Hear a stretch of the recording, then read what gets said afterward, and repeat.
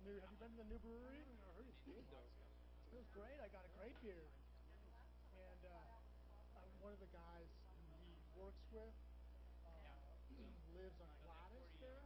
He's lived there. So I was talking to him. And I said, lived there for 7 years, and since he's lived there, within walking distance of his house, Verve Coffee has gone in, Betty Burgers, and now a brewery. I'm like, dude, that's like the neighborhood. I mean, I'm imagining like a brewery within walking distance of my house. Like, what? We didn't put that in there. Somewhere in the basement. The highlights. A 250 square foot extension. That's like bad. I was hoping I was going to have to sit at the kids' table in the back to make room for people. I could just kind of lurk back there. You have Tony sit here. I was at a conference Hello, last yeah. week. Are you? Good? Feels Came back on great. Monday. Well, we have to dress for the occasion. Yeah. It's definitely fun. Yeah. I don't want to hear Rich saying something like, Katie's doing the whole thing. Oh, no way. Joy team. I do the easy part, she's doing the tough part. Yeah, I started probably. The part that takes place in our Katie. There she is. Let's see where we're at. Now that I know she's a skier, she must have, I'm happy too. Oh, yeah. Oh, that's the story I wanted to tell you. So I'm out in Logan Today, and I'm just about 4 weeks And this ago. is gonna be a long meeting, so Recently? Yeah. you gotta pass. Yeah. My daughter's going to go to Oh, cool. So because I'm an alumnus, she gets Katie. So anyway, so California has this weird rule that if you've already Well, gotten hey, a degree, the mayor says it's cool. you can't. I'll head over to Capitola there and have a beer on the way to here. So she went and got accepted in Santa Clara and How is it? Santa Clara. Really? So anyway, Is that an IPA or? anyway, so some places Oh. they were Yeah, Beaver Free. Is that it? Or Beaver? Yeah. yeah, Still here. They just got a lot of snow. While you were there. He sent me an email about that. They it's in got the a. snow. You could easily see the ski Yeah. area. Yeah. Yeah, so Northern We California. used to spend a lot of time at Bear Lake, too, right up Logan Canyon. That was Maybe our, open to. Well, that was the you know, yeah. but that's what, for living in Utah. Yeah. But there's That's a good thing. on that Great Salt Lake. There's a place that has balloon design stuff. Yeah. Good. Actually, part of the Great Salt Lake. If she's interested in contracting, Have you ever been? I haven't. I've been to the Great Salt Lake before. But If you wanted a hard copy. yeah. I'm still trying to gauge what our needs are. That could be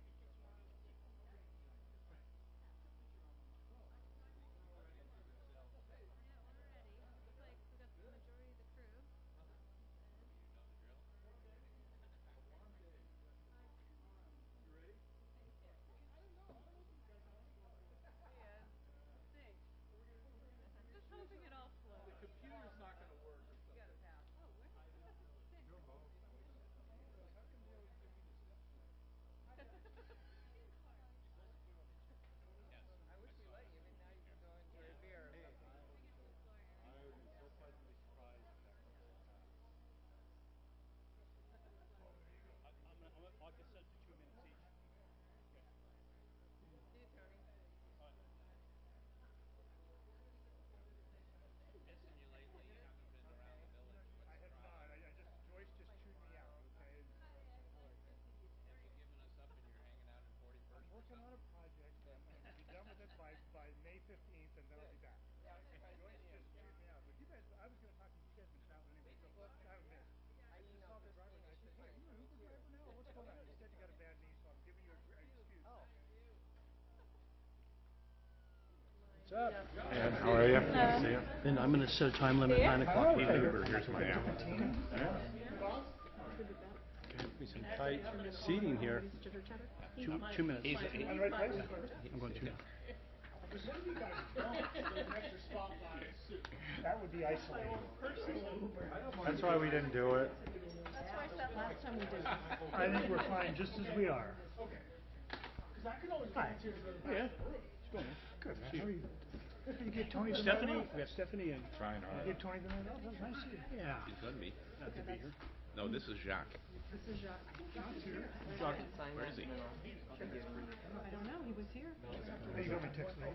He's gotta just be. Did your wife come down with her car? I hope, I told her I'd text her when we got done. I'm sure you'll do Okay, that. so you did walk. I went and met with Mike on the way I here. forgot. He's doing fine. Yeah, so he No, had there's no his first operation that. today, you say. Yeah. Forgot. I guess I don't really need this here. My pen. Emails out like crazy. It's kinda tight with 10 Oh, I people. did have my notes on what I. This is like the general plan committee. Yeah. There you go. There you go. What a nice thing to say. Yes, well, You ain't kidding, but. well, My chair's so much taller. there's aspects of it too. No, I got this one. You wanna be higher? Yes.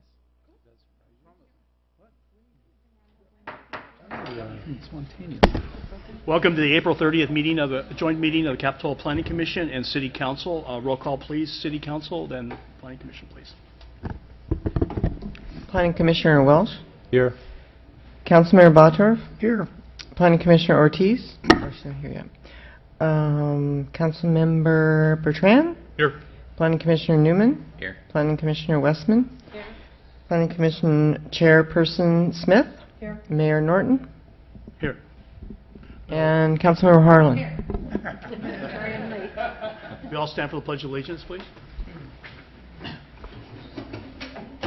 Led by Katie. I pledge allegiance To the flag of the United States of America and to the republic for which it stands, one nation, under God, indivisible, with liberty and justice for all. You guys mind if I crack the No, that'd be great. It's that most secure thing in the world. It's okay. Which one you want? The orange one. Yeah, I'm the one that has it. Okay. We have an extensive agenda tonight and dealing with a number of zoning ordinance issues that these meetings will go on for approximately 5 to 6 meetings, and that we will allow for oral communications from anyone from the public on any issue that is not on this agenda. If you'd like to step forward, we're going to allow 2 minutes tonight for anyone to discuss any issue they have. Please step forward.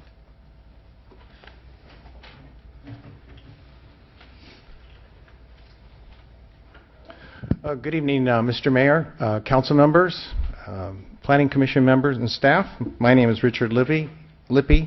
I live on Monterey Avenue, adjacent to the Monterey Park. I submitted a letter to Sue Snedden about my subject here tonight, so you'll have it for reference. One's to the City Council, one's to the Planning Commission. And I would just like to say that I am a resident, taxpayer, registered voter, and volunteer in the city of Capitola. I have been in my current residence for 4.5 years on Monterey Avenue, adjacent to Monterey Park. In that time, the prospect of a skate park within Monterey Park has been discussed but never debated. There are many issues that I believe should be brought out in the open for all concerned citizens to consider when discussing the latest proposal of a 6,000 square foot skate park at Monterey Park. I would even like to see a public debate on the issue. With respect to the proposed 6,000 square foot skate park at Monterey Park, the following observations are my own and listed in no particular order of importance, and I'm just going to read a few of them. There are many uses for the green space at Monterey Park, and a comprehensive study should be conducted before the last vestige of developable space at Monterey Park is committed.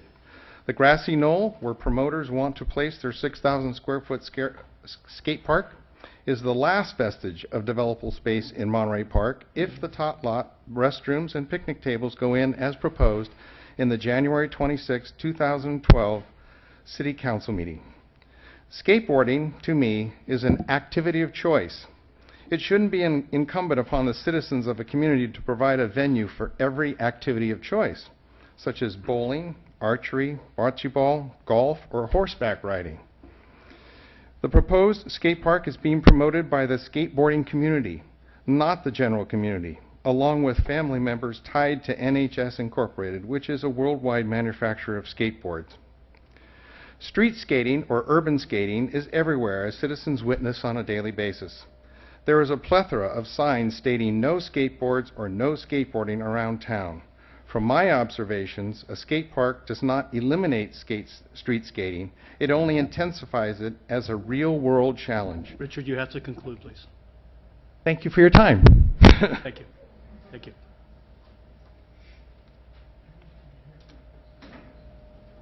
Is there anyone else who'd like to address the council on any issue that is not on our agenda?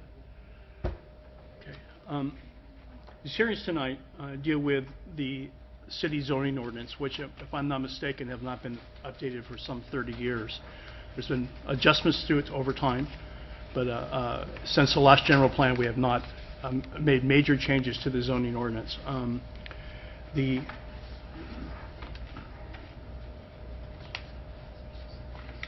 Okay, you want to do that first? Okay. It is on the agenda. It'll make it official. I'm sorry, we're going to step back one. We have an oath of office for the new planning commissioner, Susan Westman. Sue, would you have the honors, please, and do that? Thank you. I'm sure Susan probably has done this multiple times, so let's face this way. Please raise your right hand and repeat after me. I, Susan Westman, I, Susan Westman, do solemnly swear do solemnly swear that I will support and defend that I will support and defend the Constitution of the United States the Constitution of the United States and the Constitution of the State of California and the Constitution of the State of California against all enemies, foreign and domestic, that I will bear true faith that I will bear true faith and allegiance and allegiance to the Constitution of the United States to the Constitution of the United States and the Constitution of the State of California, and the Constitution of the State of California, that I take this obligation freely that I take this obligation freely without any mental reservation without any mental reservation or purpose of evasion, and and that I will well and faithfully discharge the duties discharge the duties upon which I'm about to enter. upon which I'm about to enter. Congratulations. Thank you very much.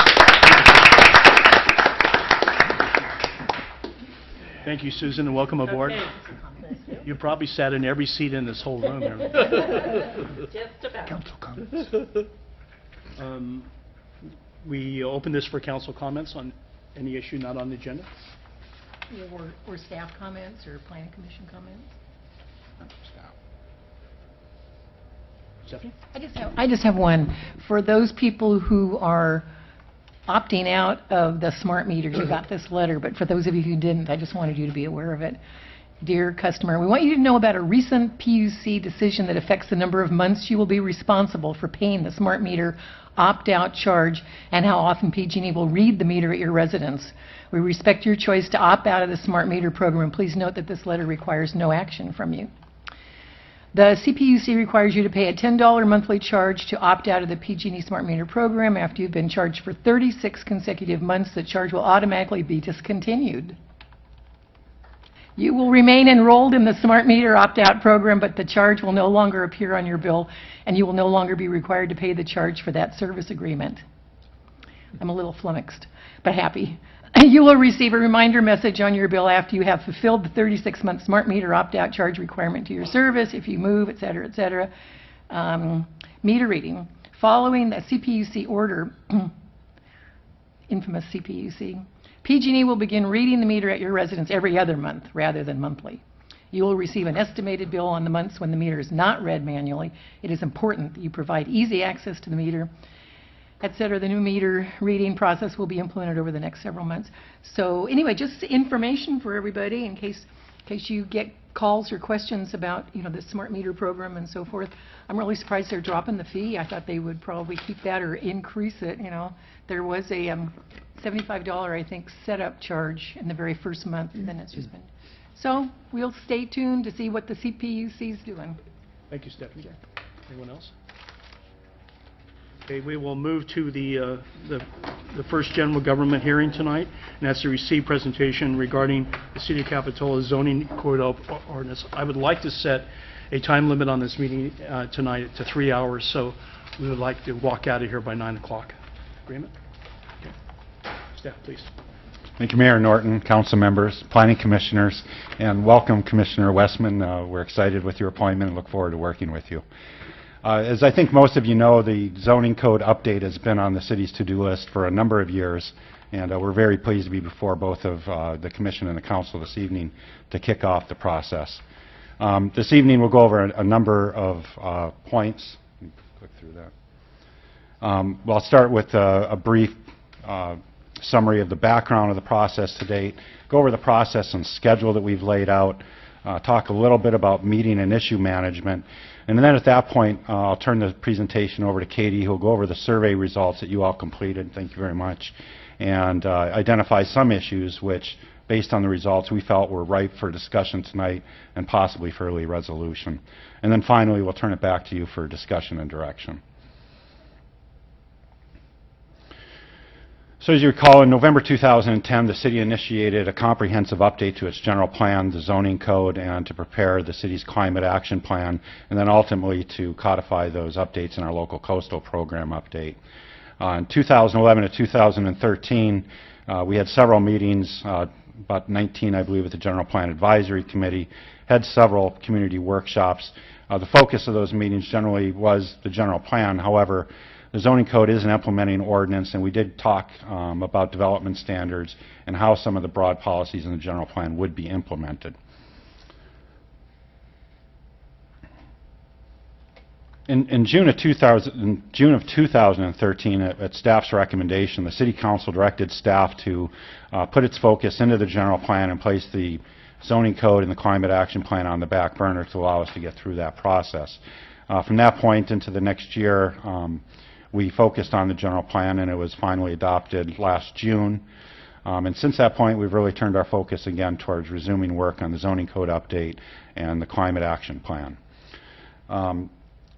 Between August and November of 2014, we did initiate or resumed our public outreach process. We held 5 focus group meetings with various groups of stakeholders, including residents, recent customers, property owners, and then just residents in general. We also had a public survey, which we were surprised. We had a pretty good response. We had over 100 responses to that. And then we conducted a number of one-on-one interviews with former staff, some of you at the table, other interested residents that couldn't make our meetings. Those meetings and what we heard, we used to base our issues and options paper. We compiled the various issues that we heard from our stakeholder, did some research to find out how other similar agencies in California were dealing with comparable issues, and then we identified some potential approaches that we felt might be appropriate for Capitola. It's important to keep in mind, though, that the issues and options paper are not exhaustive. There's very well could be ideas that we haven't thought of. You may have a different approach that would work better. We'd welcome community input or input from you all. And the options that we presented oftentimes are not mutually exclusive. I think in many cases you could have a hybrid approach where you take elements of different options to find a strategy that we think would work good for us. So just a couple things to keep in mind.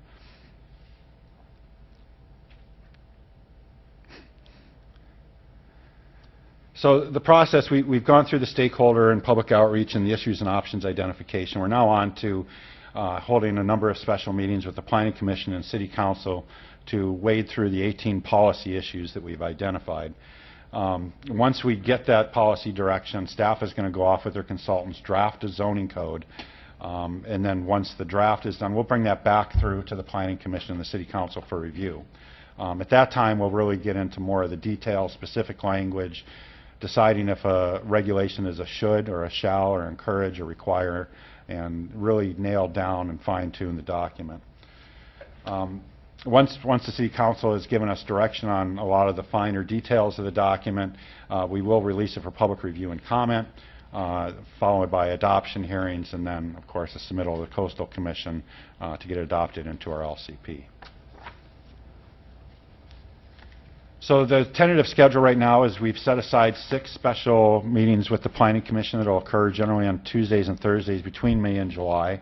The City Council, we've tentatively scheduled 4 special meetings. These schedules obviously can be adjusted. We expect that we will modify them as we proceed to see how fast we're moving through it. Hopefully we don't need as many meetings, but if we need more, we can certainly accommodate that as well.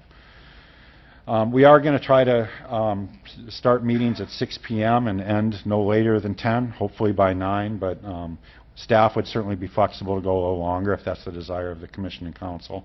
All the meetings will be standard procedure. We'll publicly notice them. They'll be televised, and we will maintain and update a schedule on the city website so that residents can stay updated if the schedule does get adjusted along the way. So just to touch on kind of some meeting and issue management, there is a lot of content to go through, so I thought it would be worthy of just discussing that, our expectation or our hope is to get high-level policy direction, not to get the fine-level details, the language at this juncture. There's plenty of time to work through that, and our concern is that if we try to tackle some of those finer details at this point, we'll kind of get bogged down and we'll lose schedule. With all that, I think it's going to be incumbent to manage meetings pretty efficiently, to try to say your piece, and once we recognize that a consensus is reached, move on. I think it's also important to keep in mind that this is not the final opportunity to talk about any of these issues. It's not out of the realm of possibilities that an issue or two may be particularly challenging. And in those cases, I think it's perfectly acceptable to give staff preliminary direction. And someone could always change their mind. Once we talk about it more, perhaps somebody changes their mind and we go in a slightly different direction. That's okay. There's opportunity for that. So I don't want anyone to think that if they make a decision now that that's it, it's set in stone. Obviously, we don't want to make too many back and forth changes, but that we can certainly accommodate some of that. We are flexible. So we did distribute a preliminary survey to all the council members and planning commissioners last month. And for the public's benefit, this survey was just to give a preliminary idea of where the various council and planning commissioners sat on an issue before we waded through and discussed all the issues. Certainly, folks are more than welcome to change their minds as they go through it. It was just simply intended to identify issues for us that perhaps don't require a lot of discussion so that we can streamline the process as we move through the meetings. The survey results that we saw suggest that there are some areas that have substantial agreement. So this evening, what we intend to do is Katie will present some of the results to you and some of the issues that we think may be ready to resolve this evening, at least on a preliminary level, and then we'll turn it over to you to give us some direction, and we'll be available for questions. And with that, I will turn it over to Katie. Okay, thank you. Welcome, Commissioner Westman. Nice to have you here. First, I'd like to thank all of you for taking the time to do the survey and complete it for us. Your answers are definitely not binding and likely in some instances will change over time, but they are very valuable to us in separating the areas of general agreement from the larger issues. There are 18 issues included in the Issues and Options report. The focus tonight on the discussion will be those issues in which we received general guidance. Within 2 of the issues, there was 60 to 80% agreement towards the desired option. I will discuss the findings of these 2 issues first. They include signs and also maintaining and enhancing the village character. There were also 4 issues that there was direction to change from the existing, but the 2 bodies had different preferences on the desired outcome. The 4 are now shown on the screen. Tonight I'll provide an overview of each issue listed on this slide, the options that were suggested within the Issues and Options report, and then the survey results. Following my overview of each issue, we'd like to open the conversation for discussion. At that point, I'll request that Mayor Norton begin the discussion between the Planning Commission and the City Council, and also open the opportunity for the public to comment on issues. As you discuss each of the issues, we'd like to hear if there is consensus to remove any of the issues from the list of 18 issues. We've identified the 6 issues that we think the survey gave us enough information to start moving forward towards drafting an ordinance. Once we begin drafting the ordinance and getting into the specifics, then you'll have the opportunity to review these issues again and let us know if there are areas that you'd like removed or how you'd like them modified. So this is not the last time you'll see these issues in front of you. Following the discussion on the 6 issues tonight, you will have the opportunity to discuss any other issues you'd like to bring forward. And we'll see what time it is at that point. At this point, if you have any questions, I'd be happy to answer. If not, I'll proceed. Is there questions of staff on the process or the first discussions? No? Okay. Okay, well, we'll jump into issue number 2, maintaining and enhancing the village character. We'll begin each issue with a discussion on the current code, and option 1 will always be to maintain the existing code. The Central Village Zone currently states that all development standards for the Central Village District are contained in the adopted Central Village Design Guidelines, so the 2 documents are very well connected. The Central Village Design Guidelines were adopted in 1987 and contain design guidelines for site planning, building design, landscaping, signs, and parking in the village. The Central Design Guidelines go beyond the typical guidance and include numerous statements of mandatory statements typically found in a zoning ordinance. We'd like to fix this in the future and have the regulations should be within the code and guidelines should be more guidance rather than policy. So to fix this, we've come up with 4 options. The first is to maintain the existing standards. Oops, sorry. The second option is to create new building form and character standards. Some of these are such as maximum setbacks to keep buildings and their entrances close to sidewalks. Also, option 3 is to incorporate standards from the guidelines, so to remove the reference from the Central Village and actually incorporate those standards into the guidelines. And then option 4 was for other. This next slide shows the results of the survey. There was a preliminary direction from both bodies to establish building form and character standards. There was also direction to include some of the design guidelines as standards. These 2 preferred options can be combined to create a new form and character standards that incorporate appropriate standards from the guideline.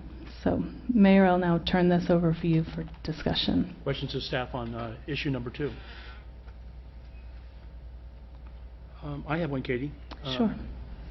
Is the design standards going to be established within the zoning ordinance, or is it going to be a separate document? It will be within the zoning ordinance. So before we're through this process, we will have to create a village design standard? Is that correct? The standards would be within the Central Village Zone, and they would be standards that are, so it's not a separate document. It's they're more when they talk about where the building placement would be, the relationship of like front entrances to sidewalks, permitted treatments within setback areas such as plazas. So that would be built right into the development standards of the zone. Okay. Thank you. Ed? So when we were choosing a consultant for the general plan process, we had 3 or 4 different firms that came here, and we spent a day interviewing them and asking them questions and getting their views on things. One thing that came through very clearly with all of them was that the trend is to something called form-based zoning, and it kind of got dropped after that, and until I saw this. Is this sort of where this is going, this number 2 option?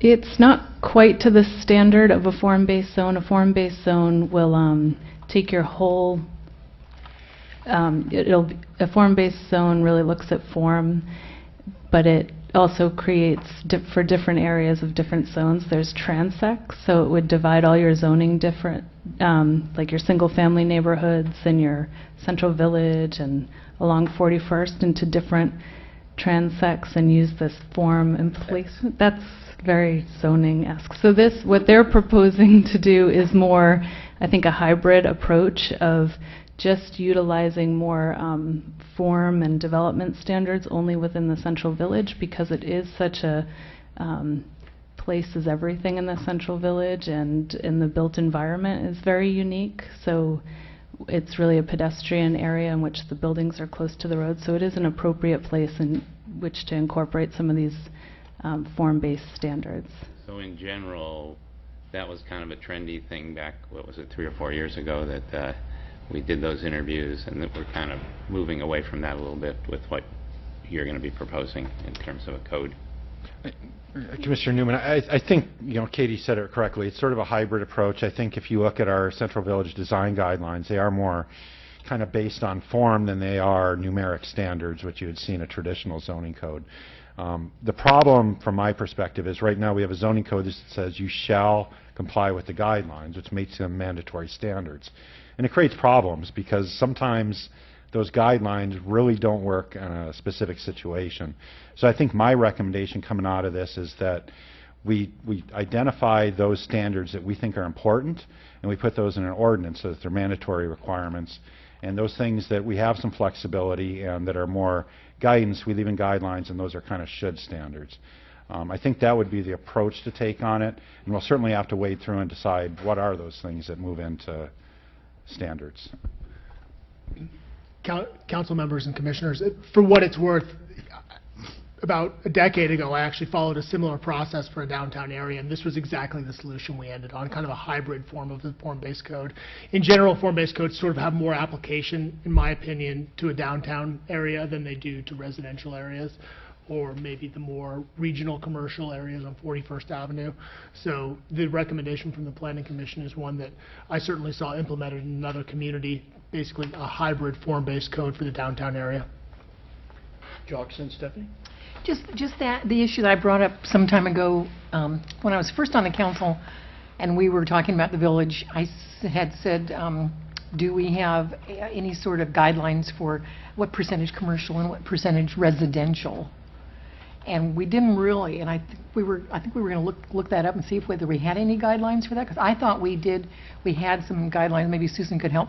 I thought it was about 50-50, because we were at that time in the 80s, the late 80s, we were starting to see some people wanting to make some changes in the village, and so we needed to talk about how much residential, how much commercial, and it's not really a neighborhood anymore. It is, but it's more for weekend people that are just there partying and having a great time.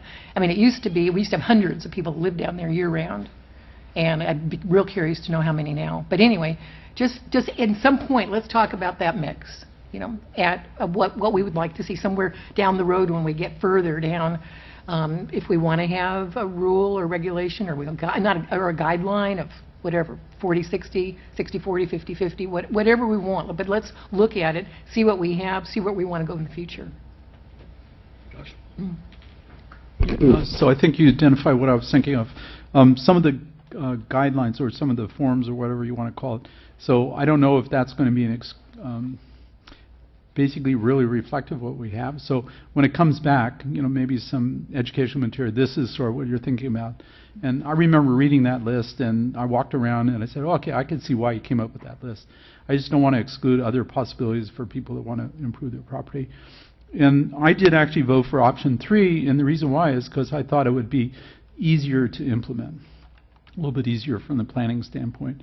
So when you talk about a hybrid, how can we get the ease in there also? Because I know that's one of the things that sort of permeated the survey and the things that we were asked to think about.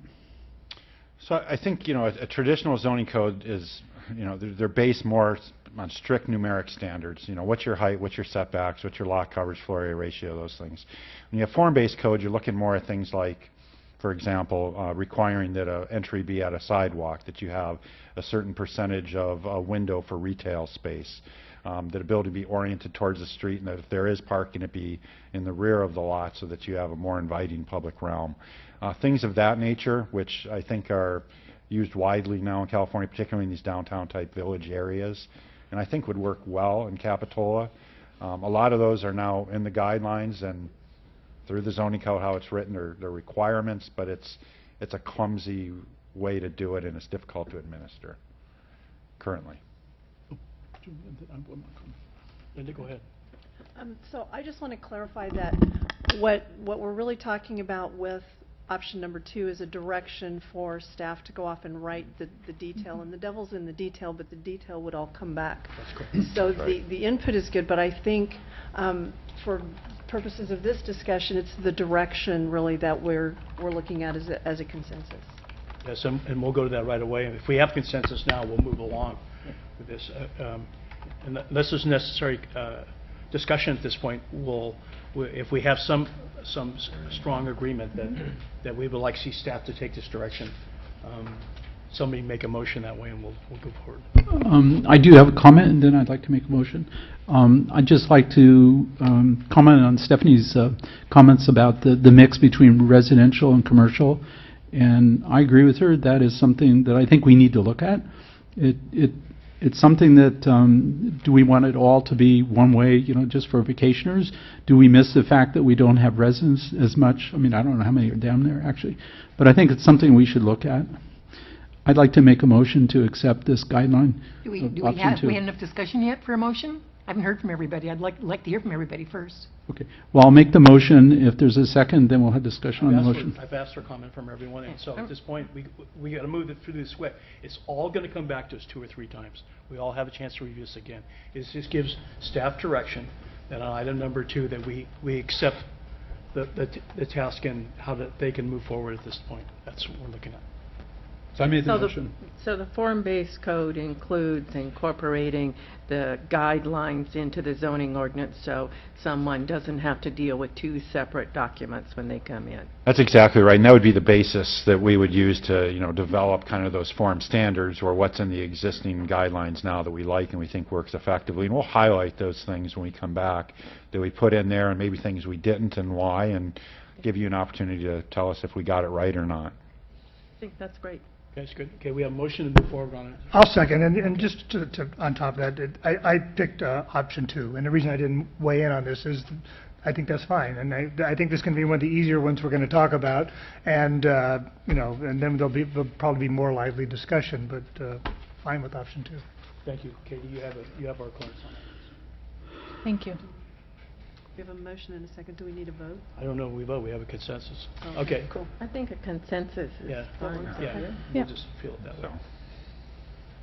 Okay, the second issue is issue 7A for signs. Within signs, there's 3 different parts to the signs issues within signs. I'm going to discuss the first 2 together. The first option, the first issue was sign thresholds. Currently, all sign permits for new signs other than replacing an existing sign go before the Planning Commission. The cost to an applicant is approximately $700. Unless it's appealed, then the time and cost goes up. We've heard through our stakeholders that they'd rather have stricter regulations with more predictability of what is expected, rather than going to the Planning Commission and spending the cost of a sign on the review process. So within this option, we have option 1 to keep the existing regulations, and all new sign permits would go before the Planning Commission. Option 2 is a result of what we heard from the stakeholders and past practices from other cities. Stakeholders, within this option, there would be stricter standards subject to staff level review, with the option to go beyond those standards to be reviewed by Planning Commission. Within that option also, the standards would be well illustrated and and clearly defined. So the expectation from the Planning Commission, when they walk by, there would be no surprises of what was allowed. And of course, if it was any larger, it could go before the Planning Commission for approval. And then option 3 is other.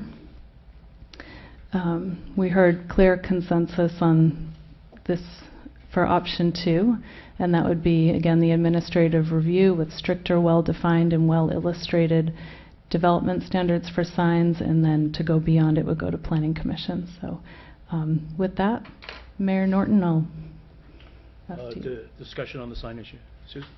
Well, I'm very much in favor of having staff have more authority to approve signs, particularly with these stricter standards. I've seen so much time wasted on the applicant's part as well as our staff's time on sign applications that did not need to go to the Planning Commission. So I think the approach they've come up with is a real good one. Ed? So I voted for that also, but I did have reservations when I did so, because sometimes I've sat on the Planning Commission, and one happened recently actually with regard to the Margaritaville sign, where a sign came through and it looked fine, and then all of a sudden some commissioners came up with some great concerns, and we kind of kicked it around a little bit, and we ended up with something different than would have been approved by the staff in that case. So that was my reservation, but I still sort of agree with what Susan had to say. Maybe we'll have to just suffer that loss. Mm-hmm. What would you have done with the Taqueria Agave sign? If you knew, it was across the street. I mean, I voted against it. I didn't think it was up to our standards. It was a sign. It was wooden. It had paint on it. You know, it's there. It's, you know, you don't have to answer the question. That was a matter. For those of you who remember the sign, I don't think it was what we should have approved, but we did. It was there. They're gone. We don't have to look at it anymore. But I just bring it up. We have to be careful. We want to have good quality, and so if we can somehow build that into the standard of no schlocky signs, no tacky signs. I don't know. We'll figure out some description. I don't know how we do it. I'm happy to let them do it. I just don't want that kind of a sign approved, because I think we could have had a little bit better. I know they didn't want to spend a lot of time on it. I mean, a lot of money on it, and I appreciate that. It was a new business and everything, but we want to have quality. I think you kind of nailed it on the head. I think the trick is going to be to develop prescriptive standards that don't leave a lot of room for discretion, so that somebody looks at it and we can all basically interpret it the same way, so that we issue a permit if it complies, and if it doesn't, then it does go to a hearing body. Right now, I don't think our standards are all that well defined. But if we can do a good job in that, I think we can achieve high-quality designs without really sacrificing, the process at all. I would agree with Commissioner Westman that we try to give more authority to staff to take care of these issues, and one, to make it easier for those people trying to get through the process, and two, not to eat up a lot of time in that.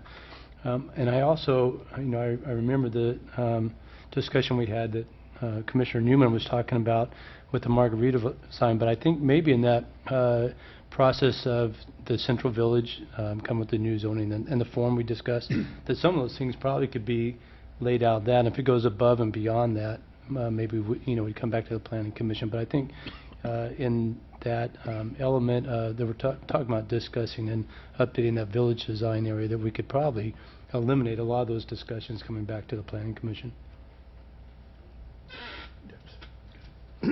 Yeah, I too picked option 2, and I think that the city's doing a great job of regulating, especially the newer signs that are coming out. I think maybe the Margaritaville was an anomaly.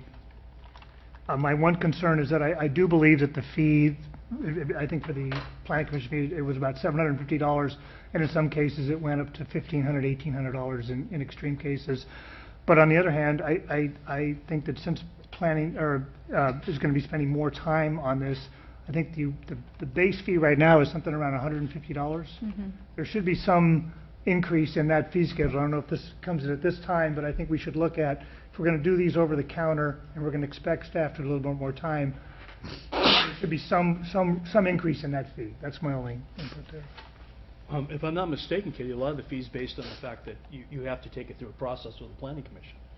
Yeah, the amount of time it's the amount of time that we spend, that we bill hourly. I'm not so sure that there's more work when you and don't take it. There's a noticing fee, so when a sign application comes in the village, it's $279 just because it's in the coastal area and is noticed in the newspaper. So there's differentiation on costs based on the area of town. But And I would add, right now, if you come in for a sign permit, it's a deposit, and we bill you based on the amount of time staff spends. So if we spend more effort going to a Planning Commission preparing, the cost is going to go up. I think ideally we'd like to do, not as part of this process, but when we update our fee schedule, is convert a lot of those deposits, particularly for simple permit types, in the flat fees. So there's cost certainty. Somebody comes to the counter, they know what they're going to pay. And it's not open-ended. And making changes so that there's not the uncertainty with a planning commission hearing will, I think, allow us to do that with, more precision. Yeah, I was just thinking of another example where the Planning Commission really made a difference on a sign, in addition to the one that Commissioner Ed was talking about. And it was more a cosmetic, a design issue, and so I'd like to see with the standards and with that delegation, maybe they spend their money on making sure they've got some professional design input, because you get higher quality designs that way. So just like to throw that out there. Okay, so clearly, Katie, describe what this proposal is by staff, please. The proposal by staff is, that we heard from you, was to allow an administrative review within stricter standards. The standards have to have connection to quality standards to ensure that the designs are quality designs that look professional, and that is doable. We can talk about materials and incorporating relief within signs, and there's plenty of good examples out there to get that to that quality. And then also, if an applicant like Toyota wanted to go beyond the maximum limitations, as we've seen recently in an application, they could go to the Planning Commission and have that reviewed. Thank you. Is there a consensus here to move that? Is it appealable? Yes. Yes. Okay. We have consensus. Thank you. Thank you. Okay. The next was tailored sign standards. Within this option, right now our sign code is divvied up between, it is not differentiated between areas of town other than the sidewalk signs within the central village. Within this option, option 2, we would create tailored standards for the different commercial areas. So within the village, we've talked about the pedestrian orientation and how the signs in the village are very different from the signs you see along Auto Plaza Drive or 41st or within our industrial area. So within option 2, it would be to create tailored standards for each of those commercial areas. And then the third option was for any suggestions you may have had. There was very clear direction provided from the City Council. There was an 80% preference towards option 2, and the Planning Commission had 100% consensus towards option 2, with an added comment that there's concern except for those signs being reviewed within the central village. So, thank you, Katie. Thank you. Questions of staff? Josh? Yeah, I was just concerned about the comment from City Council about backlighting on signs and neon. Any explanation? I'm just trying to understand that, where that might have come from. Have we had some issues on that? And could you state the exact comment? The comment is sign approval should not go to the Planning Commission. Backlighting on signs and neon are not bad things. This was made on the 4/23. So I think that's clearly stating a preference for the previous issue to not have all signs go before Planning Commission, and then also stating a preference towards lighting with signs. And within each of the tailored standards, I think we'll look at lighting relative to different areas, because lighting in the village will be, and along the neighborhood commercial areas, will be very different from lighting along, say, Auto Plaza Drive or 41st. Okay. And also, I remember when Target had its sign that was very glowing at night. So some of these signs may affect the neighbors, and so maybe that should be in that also. Yeah, I think the example of Target would be a great example of one that would definitely go before Planning Commission due to the location of Target. Okay. It's very high on the building. We'll probably have height standards.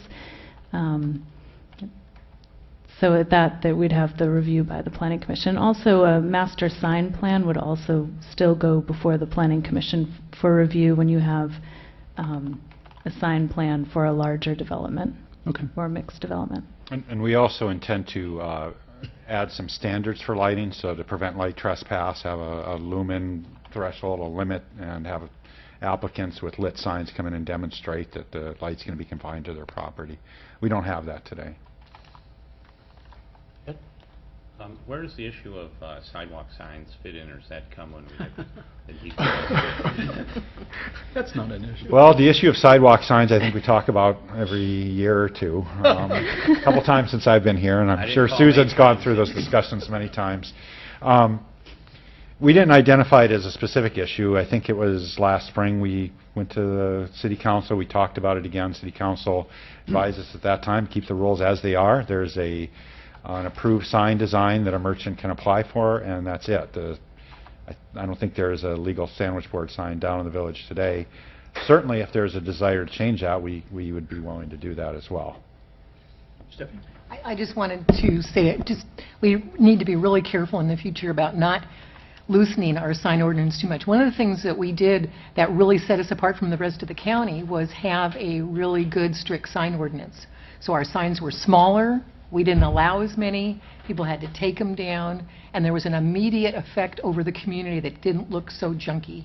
And so when you go to other communities, they have different sizes, different colors, different shapes, on this wall, on this wall, on this wall, high and low, everywhere. And we don't have that, and we don't want to go back to that. So I think we really want to be careful in giving any exceptions to any, businesses on 41st Avenue, because they'll ask for it. They've always asked for it. They want more. They want bigger. And we let them have it with the mattress store, and I think that was a mistake by having them have bigger letters. They don't need that. Our community needs to be protected, commercial area, residential area, industrial area, all of it, and from something that is going to be unattractive like that. So when it comes back, we just want to be, I think, cautious and careful that we don't expand it so that it turns out to be something that that we're going to regret later on by the public looking at it and say, "Oh, how did that get approved?" Thank you, Stephanie. I'm going to follow up on what you just said, Stephanie. In 1984, I was a planning commissioner in the city. Susan was the planning director. And there was a subcommittee of this planning commission to do a sign ordinance. And we basically tackled the whole city, but the main point was to tackle 41st Avenue. At the time, there was a number of monument signs all up and down that strip there. 41st Avenue did not look like it does today.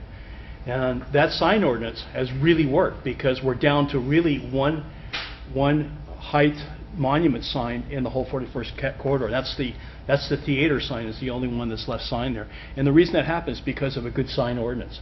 And you're exactly right, Stephanie. The strict restrictions put everybody down to the 8-foot height limit on monument signs down there, and it really pays us on the visual character of that avenue today. So it was a good decision and should stay with us. Susan?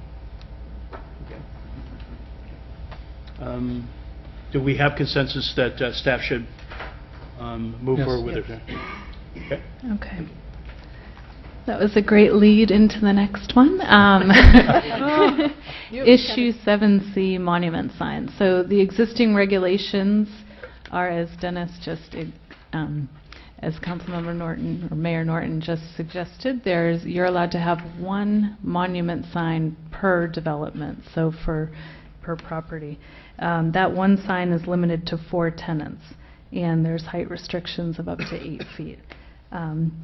We heard from the stakeholders, specifically at Kings Plaza, the Howe property, that in that location they have a long frontage along 41st. I think it's greater than 800 feet linear feet along the street, and that being restricted to one monument sign, really they have to play preference with 4 tenants in the plaza, and because the buildings are set so far back, it's hard to let people know from the street what they have within the plaza. So hearing from our stakeholder groups, we created the following options. The first is to keep the existing as it is today and has been successful. The second is to limit based on a linear frontage along the street. So for those properties that have more linear frontage, so Begonia Plaza has a smaller frontage, where Kings Plaza is probably 3 times as long. So if they were to have a longer linear frontage, to allow more. The third option was to allow more than 4 tenants on the sign. And then option 4 was to look at the master sign plan language and clarify that a monument sign, when looked within a master sign plan, there can be more discretion based on lot size, the number of tenants, and the frontage of the property. Here are the results. There was direction towards keeping the existing regulations as well as updating the master sign plan. So as you can see, the majority was with, for City Council was split between options 1 and 4. There was a majority of planning commissioners for option 4 to keep discretion within the master sign plan. But there was also 40% of planning commissioners that said, let's leave this the way in which it is. This is not an easy issue. It may, if tonight isn't the proper time to discuss this, we can come back during the other meetings and follow through with this. But for now, with what we have seen, we could take a hybrid approach. We can leave the existing regulations for anyone that wants to come in and do an over-the-counter permit for a monument sign, and they would be tied to the regulations as they are today. Or they would have the option to come forth to the Planning Commission within a master sign plan and show the Planning Commission what they're opting for, if it's 2 monument signs, and then the Planning Commission would have the discretion to allow that second monument sign. So that's the hybrid that we could move forward with tonight. If this issue is worthy of more discussion, we should come back to you with it at another time. Thank you. Susan? I have a suggestion on this one, and that is that I think it's great that we're going to come up with sign regulations for the various commercial districts, because right now the monument sign regulations you have apply whether someone's putting up a monument sign on Capitola Road, someone's putting up a monument sign on 41st Avenue.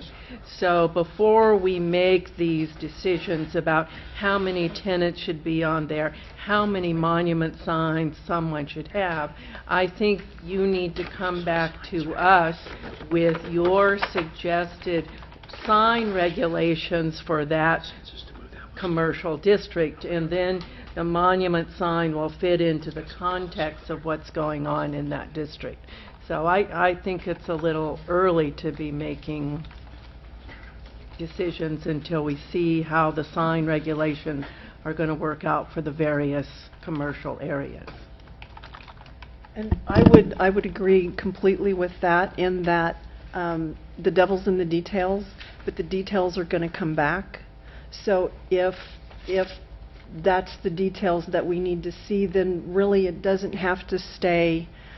We're not debating the direction. We're just debating the devil's in the details. So it will come back that way, which means that we could remove it from the list of 18 at this point and then bring it back around. One other thing I did want to comment, though, is the gas price signs being digitized. I think in the new regulations we need to allow that.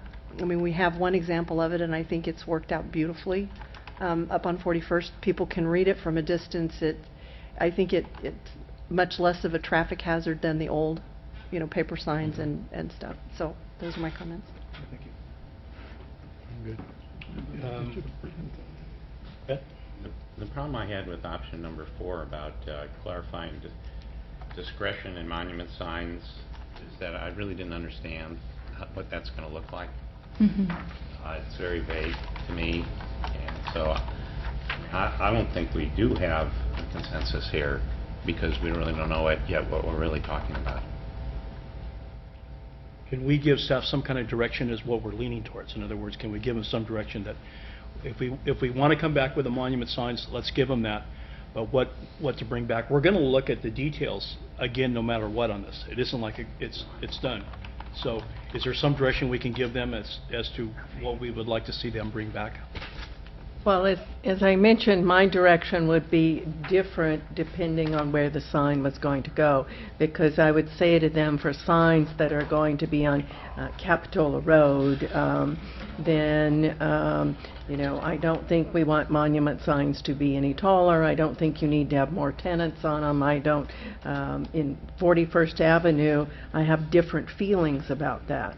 And so that was why I was asking for them to give us a draft of the sign regulations that they're going to propose for those various areas, so we can tailor monument signs to fit into each one of those areas, because I don't think we want the same monument sign regulations citywide. Okay.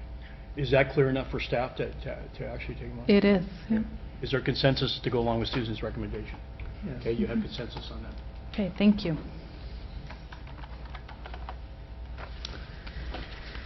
Okay, the next issue is issue 14, environmental and hazard overlays. The major problem here is that our current code has 5 existing overlays that are difficult to navigate due to sections being scattered throughout the code and the area of the overlays being within descriptions rather than identified within the zoning map. The options presented were option 1, to maintain the existing overlays. Option 2 is to reorganize the overlay sections within the code. In this option, we would keep overlays that are necessary, remove the unnecessary overlays, and to move the floodplain regulations to Title 15, as the building official is the administrator of floodplain regulations. The third option creates a new consolidated environmental overlay. Within options 2 and 3, we're not proposing any changes to the standards within the overlays. It's just whether or not they're applicable and how they're organized. We heard consensus not to go forward with the way things have been. It's time to make it more understandable for the public and staff and the commission and board and council. The City Council gave 80% direction towards option 2. Planning Commission gave 60% direction towards option 3.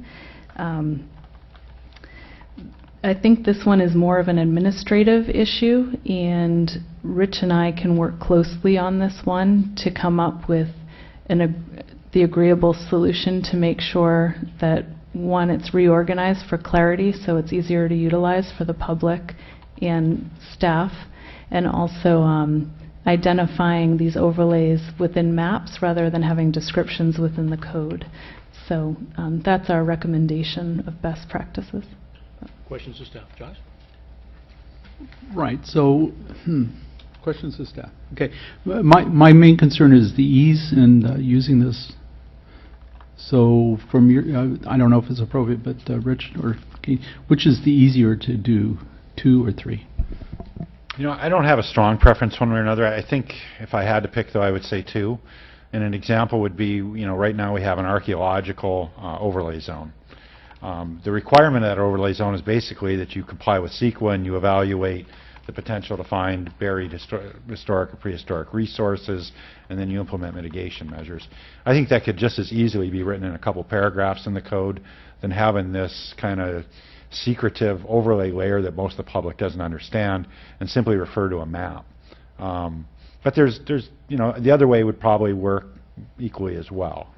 I just think the problem right now is we have a lot of overlays that overlap, they're scattered, they're not well codified. It's difficult for us at times, so I can only imagine what it's like for the public.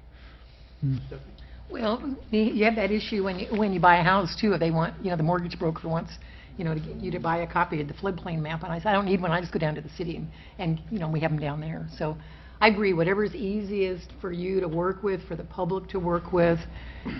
We've sort of had this system too for a while. We have these maps and so forth, but whatever you think would work. It seems to me that creating a new overlay seems like a lot more work, but whatever you think would be easiest for the public and for everyone to work with. Is all the overlays on our GIS system? They can be. Yeah, I don't know for sure. My guess is no. That may be one. You know, we still have some maps from the 70s and 80s that we have to pull out and refer to every now and again, and the boundaries are a little bit unclear. They've been copied 20 times. It's not easy to administer at times. Is that some of the work? I know AMBAG makes some time available to They do do. maps? And have we ever, I know there's a limit of how much time we can access them, but have we tackled Yeah, we've that? actually used them recently to help us do some mapping for the zoning code update, some of the upcoming meetings. So we would try to use that resource as it's available. Okay. Is there consensus among us to have staff move forward on this? I have no problem. Yeah, Okay. I think we do. Okay. Okay, thank 2 you. or 3. Okay, this is another more administrative, but permits and approvals. So within Capitola's zoning code currently, there are over 20 different types of permits and approvals, such as use permits, conditional use permits, design permits, and variances. Staff expects that most of these will remain unchanged within the zoning code update. However, there is an opportunity to simplify, clarify, and generally improve the types of permits required and make it simpler when the public comes to the front counter. In particular, using more general types of permits for a range of specific land use actions could simplify the code for the staff and applicants. There's also a need, we could reduce the amount of permits and reduce administrative issues. So within this option, the first option was to maintain the existing permits as they are today. And then we broke up 3 different categories of permits. The first would be the new administrative permit. This is for fence, examples that could be included within a new administrative permit is fences, temporary signs, temporary sidewalk sales, and temporary storage. Those are currently permitted over the counter. But when someone looks at the code and they realize that it's under the heading administrative permit, it's easier for them to identify what the exact process is.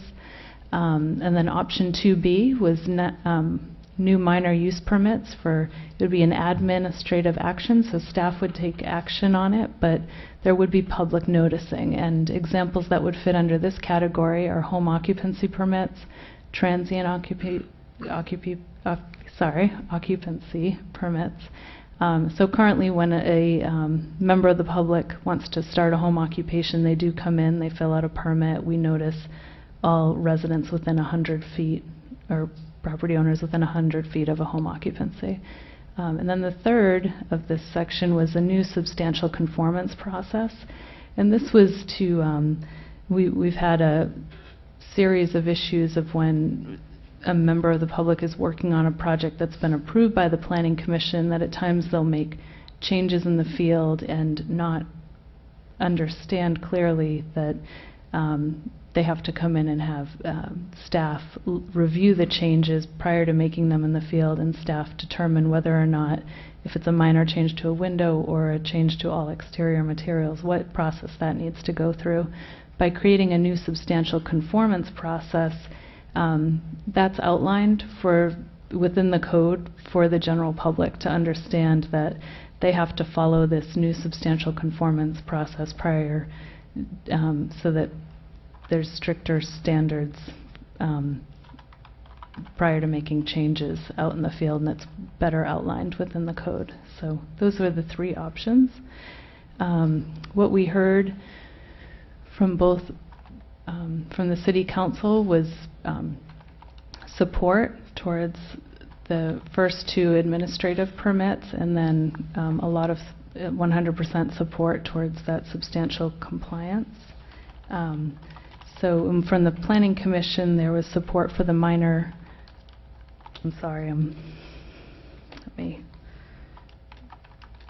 for the minor use permit, but not as much support for the new administrative permit. And I think that might have been just possibly by how it was written within the issues and options, so I'd appreciate discussion on that.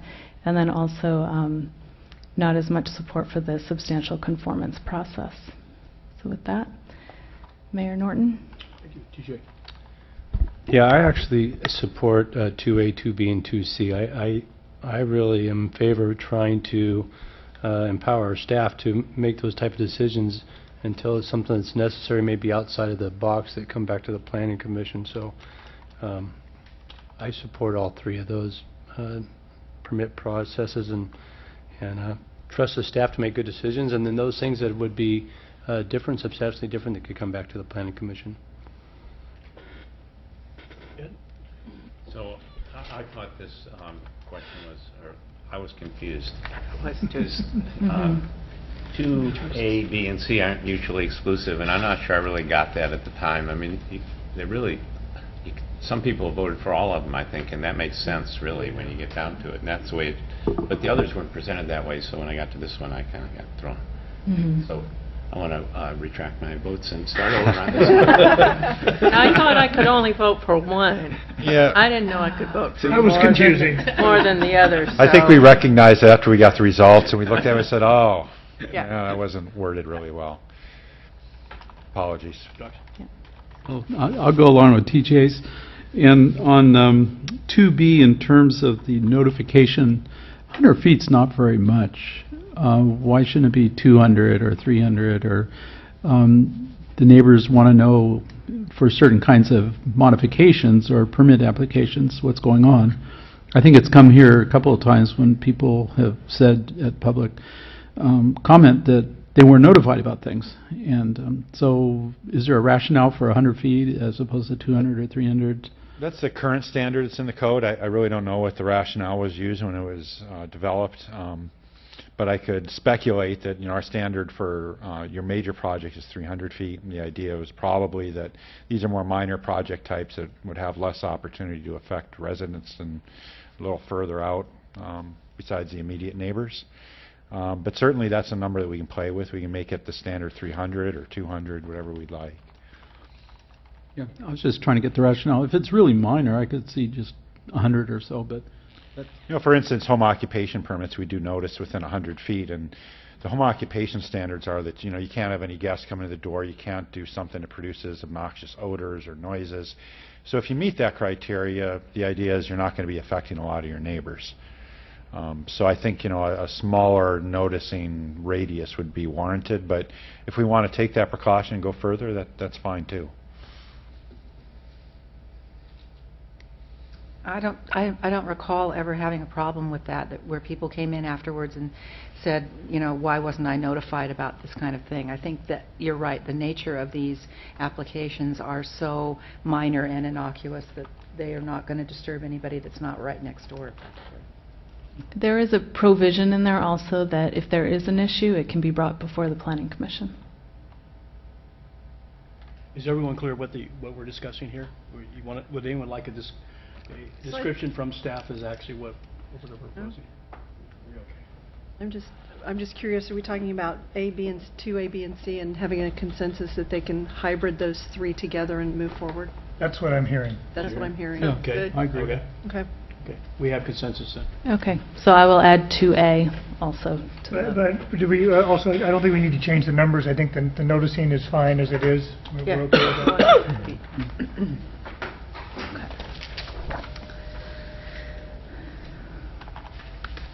All right, thank you. So now we're going to begin our discussion on design permits. This is applicable, design permits are applicable to commercial properties as well as residential properties. I'd like to start the conversation specifically geared towards commercial design permits. The code currently requires design permits for all tenant modifications, including a principally permitted use. This is burdensome for new businesses that choose to relocate to Capitola due to the amount of time it takes to get before both boards, the Arkin site and then the Planning Commission. So to be clear, if you have a principally permitted use and you're going to take over a tenant space, it would require going before both of those boards. If it were a conditional use permit, it would definitely go to the Planning Commission no matter what, because that use is tied to possible impacts. So, but we're speaking just about the design permit. So within the options, the first option was to maintain the existing threshold. So whenever there's a tenant change, it would require a design permit and it would go before the Arkin site and Planning Commission. Option 2 is to only require a design permit when there are exterior modifications to a commercial building. Option 3 is to only require a design permit when it's a larger project within a commercial building, and the example we gave was Santa Cruz uses a similar standard for an addition up to 25%, and then it would go to Planning Commission.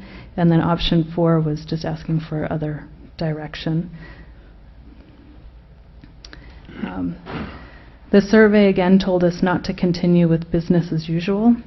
There was a preference by the City Council to only require when there was a larger project, and there was preference by the Planning Commission to only require commercial design permit if exterior modifications are proposed. What we took from these results is that a commercial building that is not making exterior modifications should not require a design permit.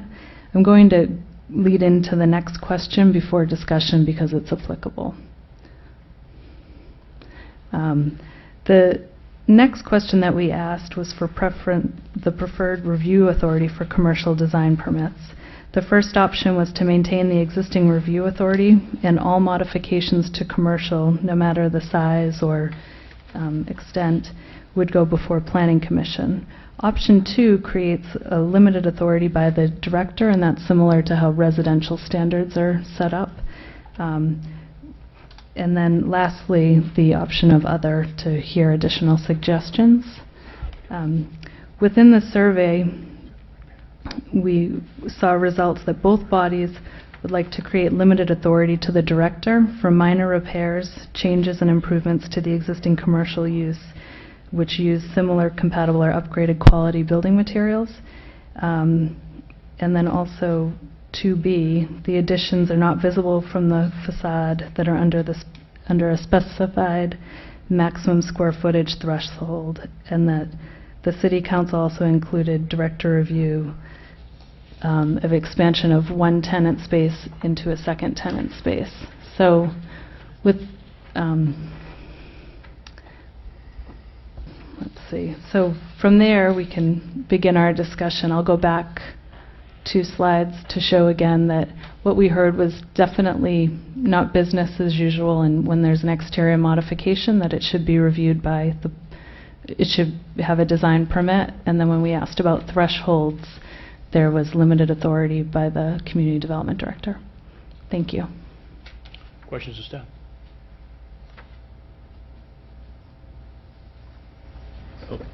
So when one tenant space expands into another tenant space, and they may not need a design permit, but they might change the parking requirements because the use is different from the existing use in the second space. So how would that work?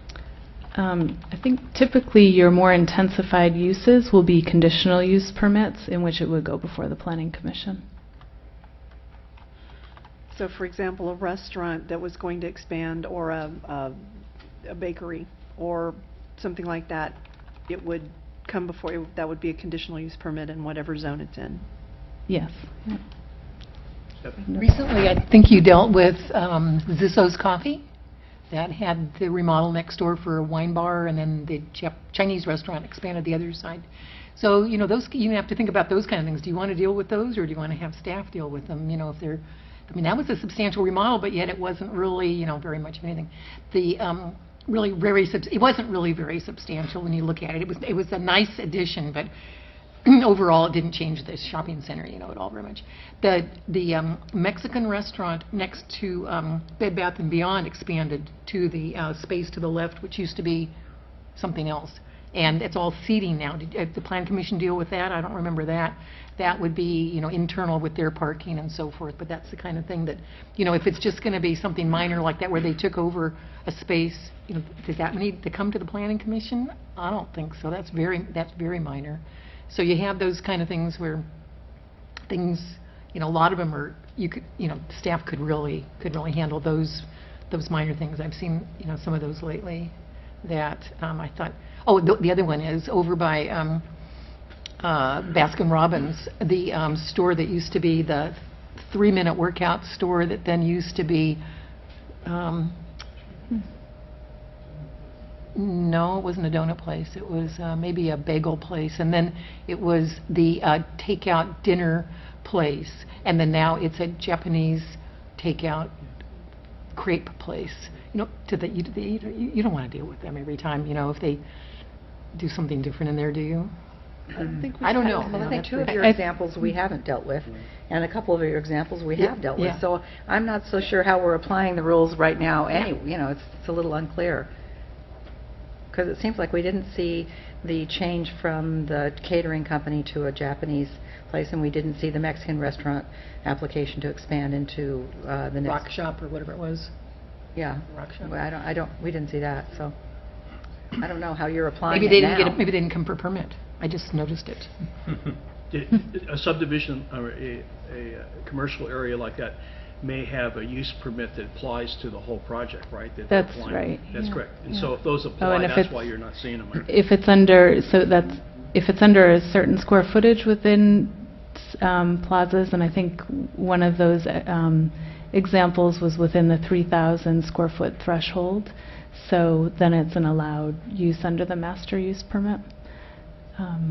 Within this recommendation of 2C, I would say to limit it to the combination of 2 tenants, just limiting combination of 2 tenant spaces so that you don't run into the issue of Rite Aid moving in and taking over 7 tenant spaces. So, you don't want if you want to keep small businesses in certain areas, so. I think the key is, and what we had strived to do, is to set up use standards such that if it's a similar use type that's simply doing a tenant improvement, we're not going to bring them through a long discretionary process. But if they're changing the use, then they probably have to go through some kind of use permit process where we review it, look at parking and how the use characteristics, are they going to impact neighbors and those types of things. But if you're strictly in the inside, kind of sticking to the same type of use, to us there's not a lot of value added to bringing them through a discretionary process. Do we agree to that policy? So we're all comfortable with that. So are you looking at a hybrid between A, B, and C? I mean B, C, and D? We're looking for direction. Should we include 2C in this, to allow tenant spaces to expand into the next? So, I think along the lines that Rich what said, Rich- yeah. Yeah. So 2B and A, B, and C is what we're talking about? 2A, B, and C is where we're seeing direction to move forward. So I would agree with that. My question goes back to the 12A, and I'm trying to think of an example of a larger project that would not include some kind of exterior modification. And I'm not sure I can think of one. Where they didn't do the exterior, but they did the interior? Yeah, there was some large project that happened that had no exterior modifications that we would want to Zizzos. see. Well, that wasn't that big. How about the dental It wasn't office on big. 41st? What'd you do with that? That was before my The time. orthodontist. If you consider landscaping, but I don't think we should. I think the issue with this one is the way the code is currently written. If you make any change to the exterior of a commercial building, you have to get a design permit, no matter how minor. I think about 2 years ago we had somebody come in that wanted to replace their trash enclosure, and a strict application of the code would have been to require them to get a design permit. We let that one go. But to me, there's probably some level of change that I think we'd all agree is acceptable. Nailing down that amount might be tricky. I think we could certainly start, though, with things like doing a trash enclosure. Maybe there's a certain square footage that we're comfortable with if they want to make a change. I don't know what that magic number would be. But I think that's where we're looking. We're not looking at making wholesale changes necessarily. But so there's some allowance for change. So when you come back, you would have definition of what is. Yeah, we'll work on that, and we'll highlight it when we're here and say, here's what we came up with. Did the medical office make inside changes or just outside changes? Oh, On inside, Capitola Road. lots of inside. Yeah. And did that come? Mostly inside Did that changes. come to the planning commission? Yes, it did. Yeah. Because And it we'll- was a use change. We'll discuss medical as a main issue when we go through the issues and options at a later date. So what I'm hearing, if I just want to clarify, what I'm hearing on 12A is that require it for larger projects only and define exterior changes that would also require a design permit. That's what I'm hearing? Okay. I could go with that.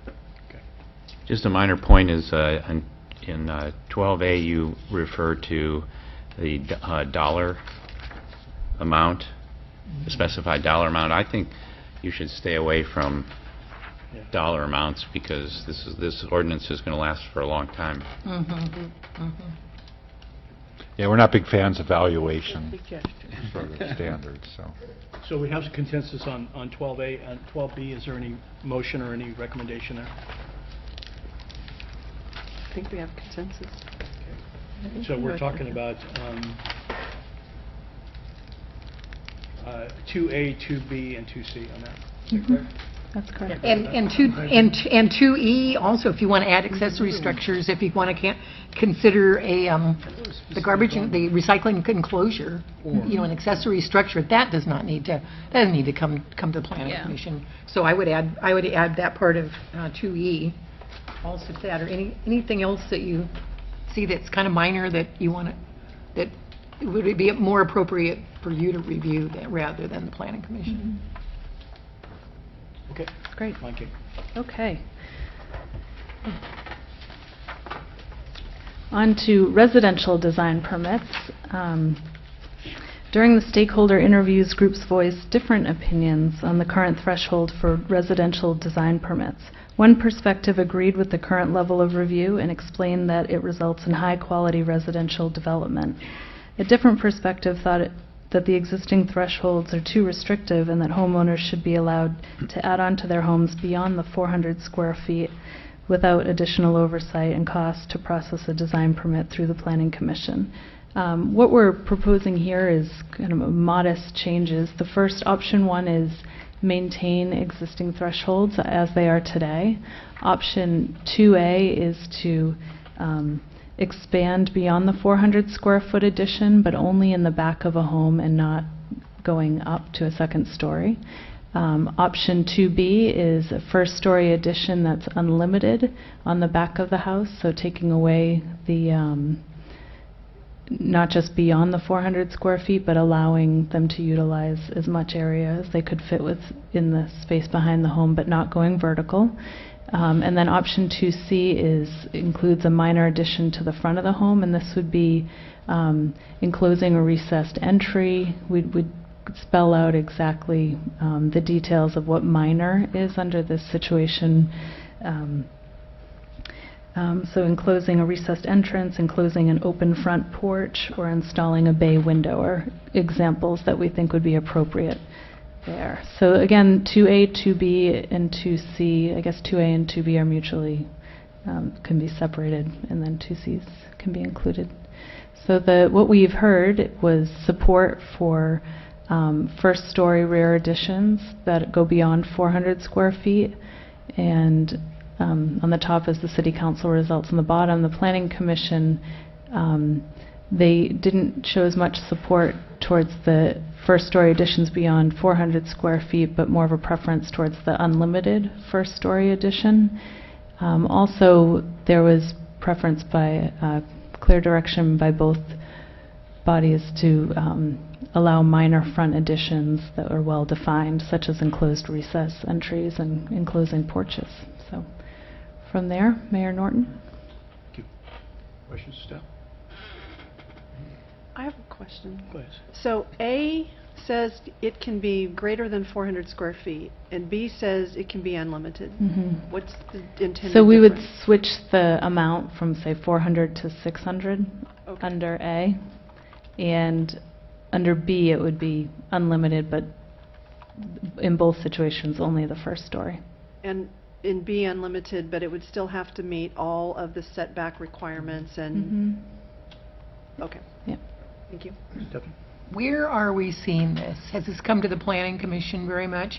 These really minor additions? I mean, I know we're seeing big remodels, but are we seeing these little things? We do.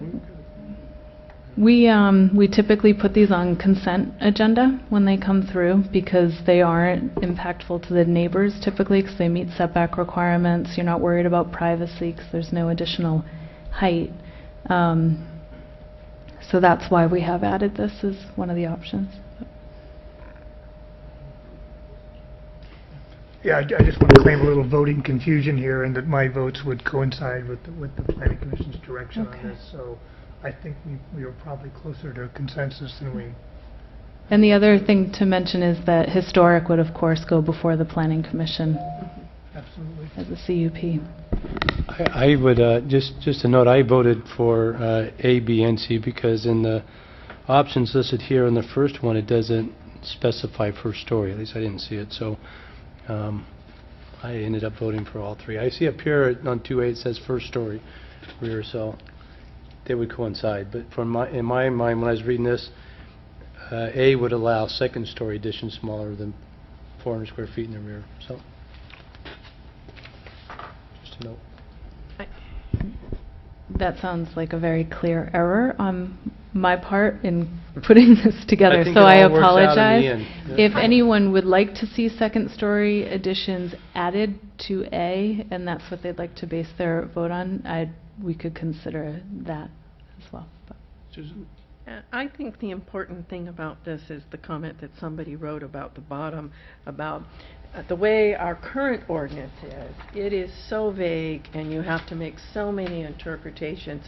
It does take years for a staff member to figure out, you know, what it's saying, and each community development director that comes in has a different interpretation about what it's saying. So the important part about all of this is for us to come up with clear standards and clear guidelines that everyone knows what they're saying, and there doesn't have to be any kind of interpretation. So you know, as Linda said, everyone else has said, the devil's going to be in the detail, but I think this is a good step forward. You know, I could go along with, I did 2B and 2C, but I could include 2A in there. The important thing's going to be how it's actually written, and so we can understand what is a minor. You know, Capitola is the only jurisdiction in Central California that I know that requires every single family residence to go through a planning commission.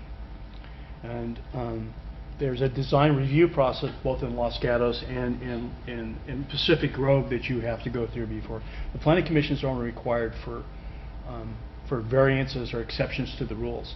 Now, I'm not arguing against us going to planning commission with these issues. My argument is that the more you put to the planning commission, not only does it increase the cost to the applicant, and not sure that they get a better product for this, but it also increases the time that your staff spends on processing these things.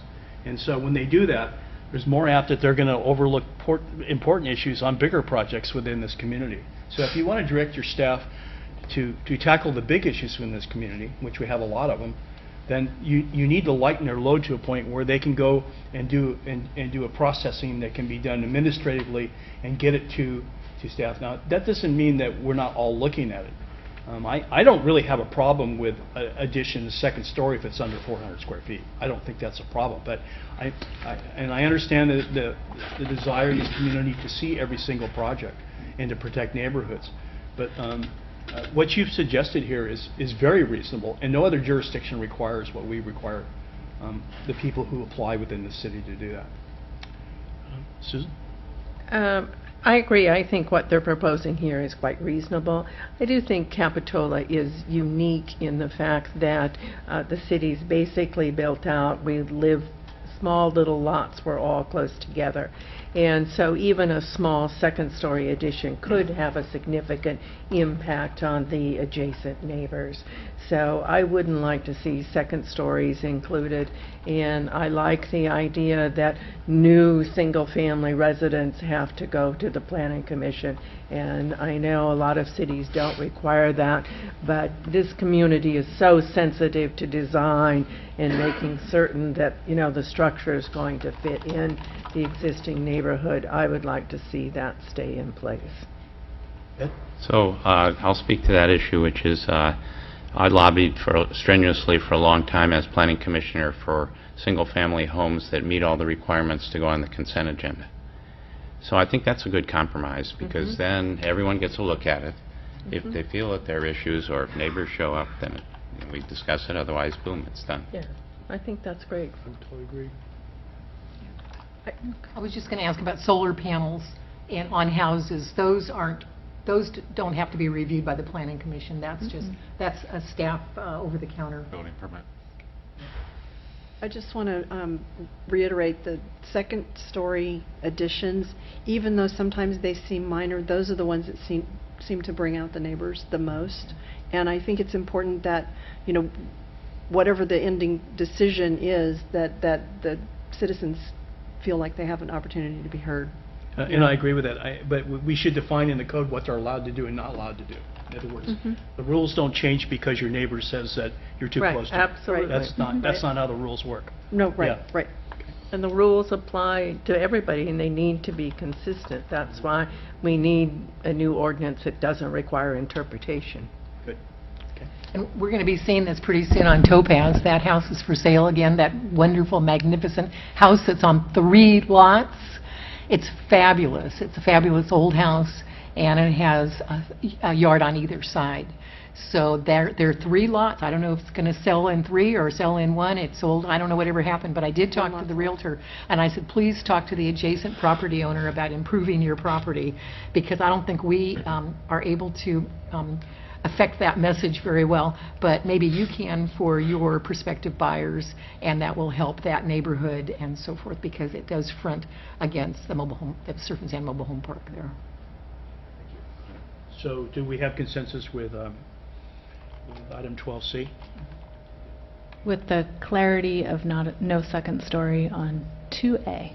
Okay. Thank you. And the next question, 12D, was geared towards increasing review authority as well, so I'm not going to get into that one because I just got clear consensus from this group of the correct thresholds and review authority. Next, this is the last item that we've identified, so we've gone through 5 and we're at the 6th, so thank you. 7A is floor area ratio, and specifically within this option we're talking about decks. So as staff, we went through we've had many comments through projects when people ask, why do we calculate decks towards our floor area? It doesn't make, and especially like covered decks on the first floor, and decks above 30 inches off the back of a home. So I think it's 17A, isn't it? Oh, I'm sorry. 17A. Everybody's Yep. fumbling around looking for it. Thank you. You're allowed 3 mistakes. You still got 1 left. It was okay. Rich So- didn't catch it either. So. Yeah. So the first option, of course, is to maintain the existing regulation, floor area calculation for decks, and that we would include decks on the first story that are above 30 inches in height, also covered first story decks, and all second story decks. There is an exception for up to 150 square feet. Option 2 increases the exclusion from beyond 150 square feet, and that number would be decided upon in when we draft it and then rediscussed.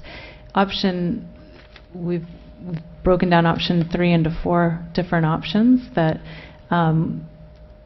decks not be included for front facades, so allow an exception for front facades. This would allow homes to have more of a interaction at the street level with people walking by, and allow for people to actually have more prominent front decks. Also an exception for open space in those properties, say along cliff or that back up to the river, areas that you're not really looking out onto a neighboring property, but you've got a beautiful, natural, nature that surrounds you that you'd really like to take in on possibly your second story deck, allowing an exception there. And then also for restaurants and hotels to take in the views of Capitola and our areas near the coast. And eliminating the 3D option is to eliminate decks from the floor area ratio altogether. What we heard was from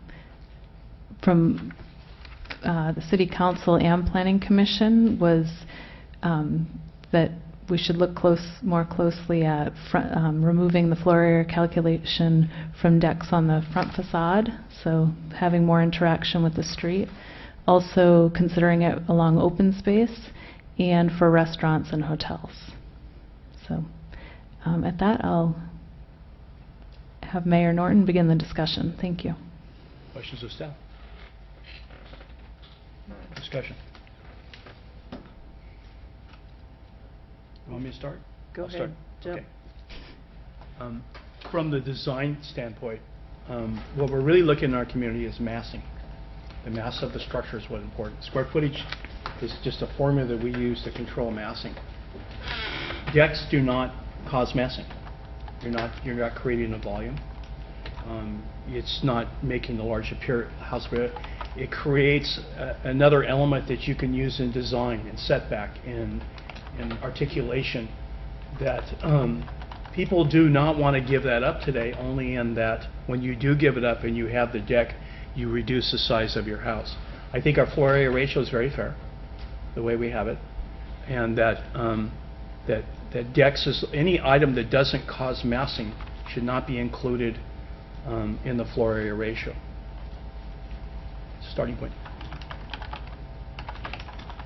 I would agree with that and second it by saying, especially on the front, one of the things that brings the community together is people that actually interact at the street level, and being able to have a larger front deck encourages that sense of community, and I'm all for it. I don't think it causes any massing and can be used to design, but it really helps the community.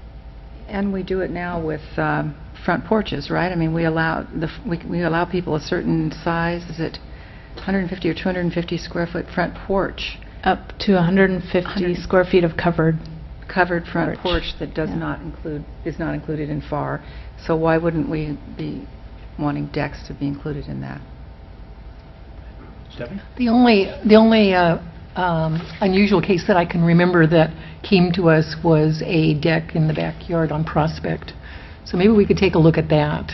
It covered the whole backyard, I guess, and the fellow had built a built-in oven or something like that. And so there was concern about that he had built too much, had too much, had put it out, they built this oven out there and so forth. So I think I can't remember what we did with it, but we need to take a look at that, I think, and see what we allow, because it was obtrusive to the neighbor. He thought it was too much, and but it was his backyard. So under today's standard, though, you could have a deck as long as it's not greater than 30 inches from grade. That goes, I think, within 1 foot of the property line. So that exists within today's standard. Josh? The only problem I have is a deck on the second floor could be very imposing to a neighbor. Mm-hmm. So how do we deal with that issue other than the FAR? So we are not suggesting that all decks on the second story should be removed from the floor area calculation, only those on the front of the home, which from the front of the home you're facing out to the street and not into your neighbor's yard. So if there were to be a deck on the side of the home or the rear of the home on the second story, it would count towards your floor area ratio.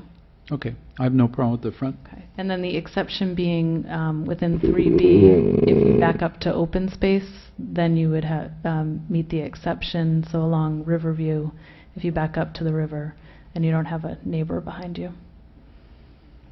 So this is sort of a follow-up to what's been talked about. Is, in my experience, decks have been one of the thorniest issues before the Planning Commission over time, because they impact the neighbors much more than other parts of a house, because they're used by people outside and they're, etc. The views and the activities that go on in decks, it's a lot different than what happens in a living room. So there have been a lot of discussions over time. I'm not quite getting how floor area ratio is the right way to really address the deck issues that we face. Because, I mean, you could have a smaller house and have all these decks that are very offensive to the neighbors, and that we might think that, well, that's really not the ideal design in this area. So I'm not quite, I guess we don't have to take everything that we're starting with here as gospel, right? Right. So my question is this really the right way to be looking at deck issues? I mean, my opinion, it's not. I think if we want to control deck issues, we put standards in the code that apply to decks, not try to control house size, because you made a great point. Just have a smaller house and you can have your decks. Yeah. So I think there's a better approach to it, and as we go through this, if we want to restrict where the location size of decks, we can certainly work on those standards. And we might tie that in like we did with the floor area ratio in certain neighborhoods, how wide the streets are, how large the lots are, and tie that same type of ratio in some way to the decks. So I just have one other clarification comment, and thinking about Prospect specifically, I think the example that you're talking about, it was a fear before it got built, but there haven't been issues after it was built. But it does open up potentially on what you're calling an open space because it faces the railroad tracks. And I would have an issue with unlimited second-story decks on that side simply because they could be really obtrusive and offensive into the community below them. Right. First-story decks, though, I think when they face an open space would be fine, but I'd be really cautious by allowing second-story decks on open space. And I think maybe an issue with that property was that when they built the oven outside, that it was considered a permanent structure or something like that, which required a permit. Maybe that was it. Maybe that was that thing that the neighbors were mad about, that it was considered a permanent structure. I don't know, but we could look at that. Maybe it doesn't require a permit anymore to put an oven out there, but it was kind of like on Depot Hill, that people put that outdoor area and then whatever it was up. Fireplace or we're looking at a fire pit. characteristic that is traditional in our town. If you go stand in the village and you look back at the streetscape back there, what do you see? You see second-story decks on 70% of the houses because the nature of design of a village with its Hollywood bowl shape is to actually to view down it. Yes, you're going to have a person in front of you. Yes, you're going to do that, and you're going to see over that. But our city's design, without second-story decks, you're changing the whole design nature of what we have out there. If you like the village and you like the way the city looks, you would want decks out there because it's a social pattern of a community to have outside decks. Pleasure Point just enacted new design guidelines for Pleasure Point area, and in that they actually encourage people to use their front yards. So they'll give you exceptions to the standards with lower and upper decks if you're facing on the street because it becomes safer and more social. So they're design standards, and they'll give you exceptions to what your setback is because of that. So their whole intent was just to get people to look out on the street and be social and look into those points. I would agree. I think and I look at Depot Hill. You have some small lots that overlook the ocean that you wouldn't want to tie up your floor area ratio to giving away to deck space, but that deck space certainly enhances what you have there with the small lots. So I don't think we're not giving up design review here. We're just talking about, are we going to include this as part of the floor area ratio? And I would like to give some flexibility to allow those homes with small lots, which we happen to have a lot of them, to make use of them in a better way. Well, I agree with Commissioner Newman. I don't think floor area ratio is where you want to deal with the deck issue. And it's my understanding, I think, that we're going to ultimately come up, hopefully, with some design standards for residential neighborhoods that will fit those neighborhoods, because regulations you have for Cliffwood Heights don't make any sense in Riverview Terrace. We need to be a little more fine-tuned in what our regulations are. So I don't think decks are a floor area ratio issue. I think decks are a neighborhood issue depending on what that neighborhood is. So that's where I think we ought to deal with those issues. Is there consensus of the group of that? The only comment I thought we were on a good line when we were exempting. I mean, I agree that the deck should be regulated with how they affect, but I think we were on a good path by exempting the FAR from the front decks to encourage those. Right. They still have to go through the design, but they're going to be exempt from the ratio, so to encourage that when you're using your allowable space, if it's not going to hurt you, you're going to throw it out there, and it enhances the design. It gives us design. I'm not trying to take away the regulation, though. Right. I think what you're saying makes good sense. It's just, do we have a floor area ratio discussion, or are we having a deck discussion? And I sort of think they need to be two separate things. But when we talk about floor area ratio, I would certainly be in favor of like a front porch not counting in the floor area ratio, or figuring out a proportion that didn't count. But that's what this discussion is, isn't it? I thought that's what this discussion is. In floor area ratios, we're going to allow that flexibility. Has nothing to do with design, but we don't want to tie people who maybe have an open space view to tie up floor area ratio to a deck space. That's all this is. To me, that's how I took it. It's all we're talking about is I think freeing we're that also up. moving in the idea It's that it can be designed by neighborhood too. Right. Yeah. Yeah, it doesn't meet design, but yes. So are you clear there, Katie, with what we're going? No, I'm not clear. I wanted to clarify one point. In option 3B, open space, it would be if you're adjacent to open space. So in the example of Prospect, where they have a view of the ocean, but allowing them to have unlimited decks on the back side of that would not go within what was proposed there. If you want us to expand that into all, I think it was really if you are adjacent to open space. So just those properties that back up to a river or the ocean, then you'd have more. So the railroad track in that area is not considered open space. Oh, yeah. So I think what I'm hearing Park. is everybody agreeing that the decks in all of those cases should be excluded from the FAR calculation, and standards for decks in all of those cases should be written and included in the neighborhood standards that you guys are going to go off and propose back. Mm-hmm. That's what I think I'm hearing I'm everybody on here board say. with that. Yeah, they're two different, two distinct differences. Great. But I I'm agree. clear. Okay, Yeah, Katie. thank you. And I think we're going to have to be careful about the open space too, because of what Linda said, that there's some places where, somebody can have a huge deck in it, and it's not going to bother anybody. And there's other areas, because of our small lot size, you can't let them have a huge, giant deck, because it would really be imposing on all the neighbors and the whole neighborhood. So we'll have to look at that. Yeah, especially if we're in a visitor serving area where people are renting out their homes and big That's why I parties. think that article big on the San parties. Francisco Airbnb, that they're cracking down on that. That's Well, what we're doing here, Katie, needs to be written so it's not a discretionary issue with you. In other words, when someone comes in for an application, it's real clear to them whether their property, how they would deal with a deck. Mhm. Okay. Okay, thank you.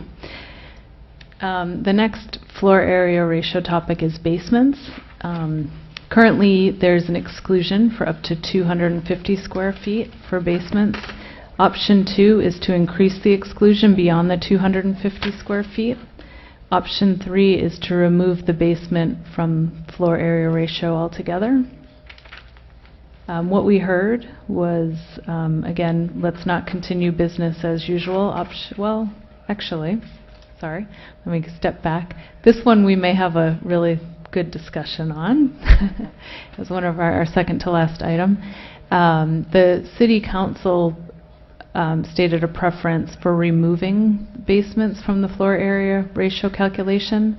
The Planning Commission had a preference for option 1 of maintaining existing, so allowing up to a 250 square foot exception. So discussion, please. Give us some examples.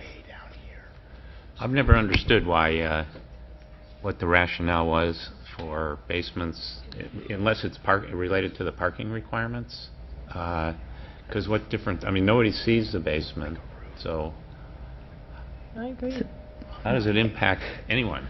Our parking requirement looks at the total square footage of the home, and that's how we calculate parking. We can make sure that our parking requirement is not tied to the floor area in the future, and separate the two from gross area and So I would be in favor square of keeping footage. the basement as part of whatever formula there is for parking, number of parking spaces, but not counting it any other way.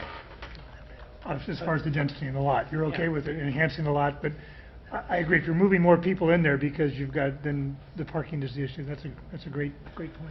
Well, that's the risk, but you also have people who, And there's a couple of good examples in Capitola that have large basements, but they're not moving more people in there. Yeah. They're setting up a theater room, or they're, you know, moving in a pool table. And then I don't think that they should have an increased, you know, parking requirement, although the risk is that they'll, you know, throw in a bathroom and a kitchen and Can't do call it a for, day. I mean, Yeah, they're gonna there's sell only the one house and the person in next my family house. moves. You know? When they sell it, the next family moves, you know. Yeah, you 14 can't people go in like there. that. Hey. I think somebody who's got a big giant basement probably will have the parking. So I don't think that's going to be a problem for them. So I'm hearing, do you want to discuss more from the Planning Commission perspective then on maintaining existing? Well, my concern was if we don't include that, then in the floor area ratio, you know, then it's basically how does it fill out the property size itself. So it kind of, I think right now it kind of is unlimited, but I could go either way. I just thought that if we don't include that in the floor area ratio, that it you know, it may allow for different building on the, as far as the width, the size of the lot, square foot of the lot. So I could go either way though. I can't remember how the zoning ordinance defines a basement, because it doesn't need to have all four sides down in the ground. It only needs to have three sides. I mean, it gets pretty tricky, doesn't it? It's tricky, and it's like... There's also access issues with basements that you're really difficult to deal with. You know, Cliffwood Heights, a lot of those houses were built, the lower floor were built halfway into the ground now. And you don't know that by when you go by it. I'll tell you, there's economics to not ever do a basement. I mean, we're not living in hurricane or tornado country where you want to. There wouldn't be, I don't think you're going to see, even with expanding the regulations, I don't think you're going to see people going, we're in marine terraces where there's water problems everywhere. You don't really want to put something underground. Do we have very many? I don't think we do. I don't know how many we have. It's There's not a that couple in many. Cliffwood Heights, and they all have pumps. Yeah. Yeah. There are a couple houses on Depot Hill that have full basements under them. I think it's an incentive. I think there's not going to be that much demand, but it shouldn't count against somebody. Right. Yeah. I guess my thought was, if you are on a hillside, I can see where someone could add, you know, a third floor in there and have, I think the definition allows you to have one side and a portion of the other two sides underground, but you can end up with the fourth side not underground. So I just ask that when you do this, you rewrite the basement definition about what is a basement, as part of it. And then if it just is a basement in the ground, I don't think you need to include it. I've got a couple thoughts and questions. I'm wondering, are we talking about both basements that are not accessible through the house, as well as, like I have a basement, but you can't get to it from my house. I have to go outside and go down underneath the house and go in. That's like a bomb Susan. shelter. I do. It was a party room before we owned the house. So my question is, you know, with housing shortage the way it is, are we running the risk of impacting neighborhoods by people using basements that are accessible through the house as rentable spaces, even though there's not a bathroom in there, and then leaving it up to the neighborhood to notify us and have us enforce it? And also, I'm wondering about, you know, we're now in a different situation with group homes and different state-mandated neighborhood uses having to do with group homes and other types of uses like that. And so my question is, you know, could someone put more beds down, even without a bathroom? Can they put more? So let's say not one of those people is going to be using a car, right? But it, you know, it could even be like a nursing home situation or whatever. It's not a car impact, but it's a neighborhood impact in that the use has been expanded. Are we opening ourselves up to that, or am I the only person who's worried about that? You know, in my mind, this is it's somewhat similar to the last discussion we had with the relationship between floor area ratios and decks. I think a lot of the concerns you raise are valid. I just don't know that floor area ratio is the best way to deal with them. In my mind, one of the benefits for those few properties that could build a successful basement is that it maybe encourage some folks to go down rather than up, cost notwithstanding. But if you do want to get some more square footage, that might be a more viable opportunity than providing mass on the street.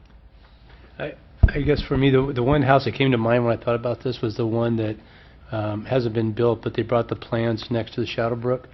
So in my mind, I'm thinking that was pretty much all basement except for the top floor, which was garage. So, you know, then how far does that go? And that, I was just stuck on one particular property. So There's a number of houses on Prospect that are like that right now.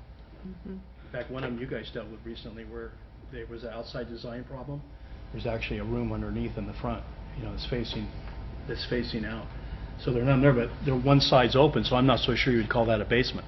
I think you have one wall open. It's Well, that's what the definition comes in. I think under the city's existing definition, you can have one wall open. I mean, I could be wrong. It's been a few years, but. But this is back to floor area ratio, and I think that just on pure floor area ratio, I think that it's okay to be exempt.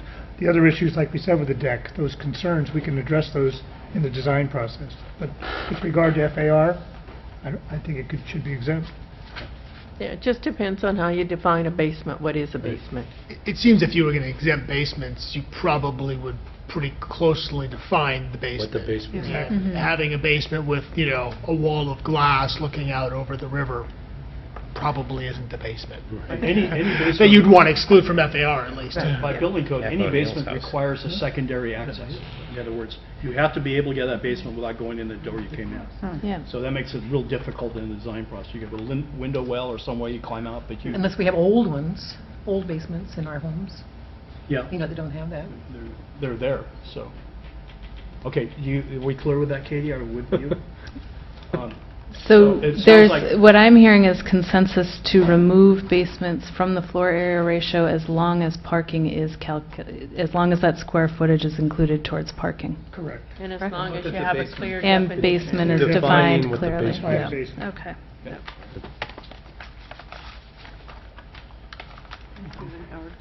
Okay, the last one, 17C, floor area ratio related to phantom floors, roof eaves, and bay windows. So again, these are more design characteristics that you find on a home. Roof eaves that extend further than, I think it's 18 inches, count towards the floor area ratio.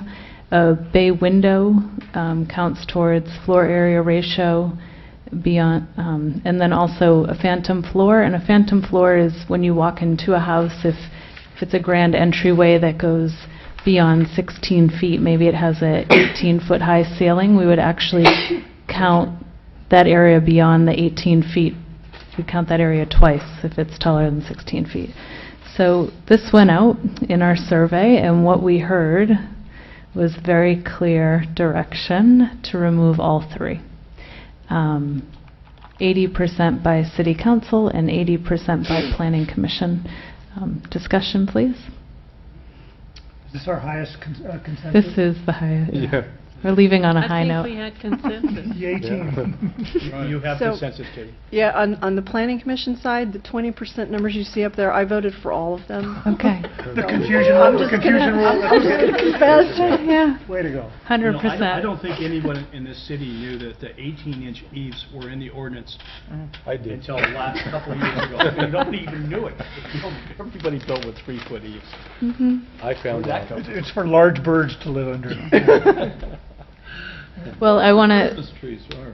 thank you all for the great discussion this evening. If there's any other issues you'd like to talk about at this time, this was very productive, and I really appreciate all your effort.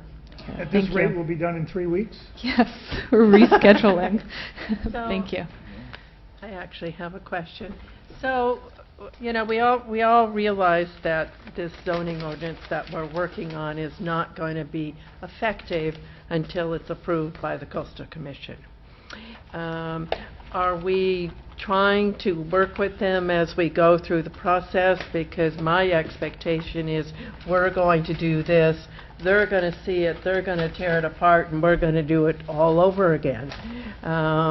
Just because of how past history has been. So I just wondered if there's an effort to try and coordinate with them as we go through the process. Yeah, there has. We've had a couple of meetings with Coastal Commission staff to kind of keep them apprised of, the things we're working on. We've discussed some of the issues that we thought would be of specific interest to them. The challenge in defense of Coastal Commission staff at this point has been they don't have anything concrete to really respond to. Like, we've shared our issues and options paper, and they look in and say, "Oh, that's great. Let us know what you do, and then we'll react to it," rather than giving us a reaction to 5 hypothetical scenarios. We do share your concern. I'm cautiously optimistic that I don't think out of this code we're going to make really big changes. I think we're going to define things, try to make things a little bit more streamlined and simplified. I don't think those types of changes are going to upset the Coastal Commission, but there are bigger policy issues that they're probably going to want to bring into the discussion. And I fully expect that we're going to have to grapple with that when we get there. But we are continuing to work with them. Getting them to commit to working on something at a hypothetical stage is challenging. Thank you. We have design consultants actually on contract to help us through this process. Is that correct? That's right. Can you give them, for instance, the sign ordinance as a starting point? I mean, I could just see that thing. That thing itself could be almost a document in itself.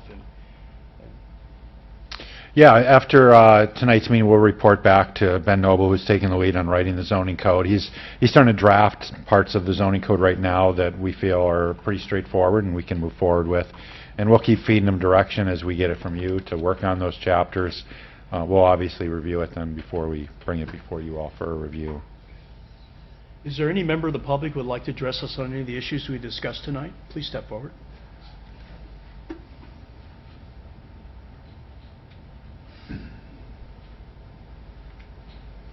Good evening. I'm Adam Samuels, 504 El Salto. Hello. Thank you, first of all. I think I had no idea coming into this what it was going to look like, so I think it was really an effective process. So I commend you all for the work you did to prepare. That's really awesome. The thing I can see is there'll be some more lively discussion coming up. And I think the thing that would be helpful, I didn't see until tonight that there was actually like a proposed schedule for what would be happening when, as quickly as we can keep that revised and up to date to just help us all. I think that'll just make it more, if there are people who want to come and speak about particular things, having that insight will just help us all kind of participate with you in that process.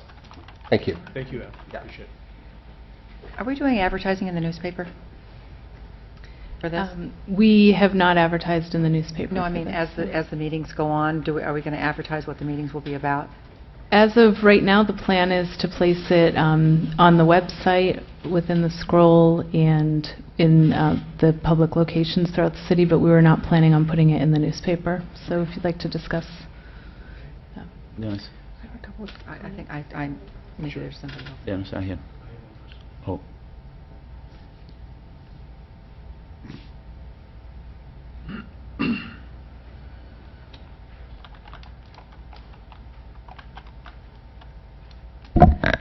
May I speak about the zoning update survey?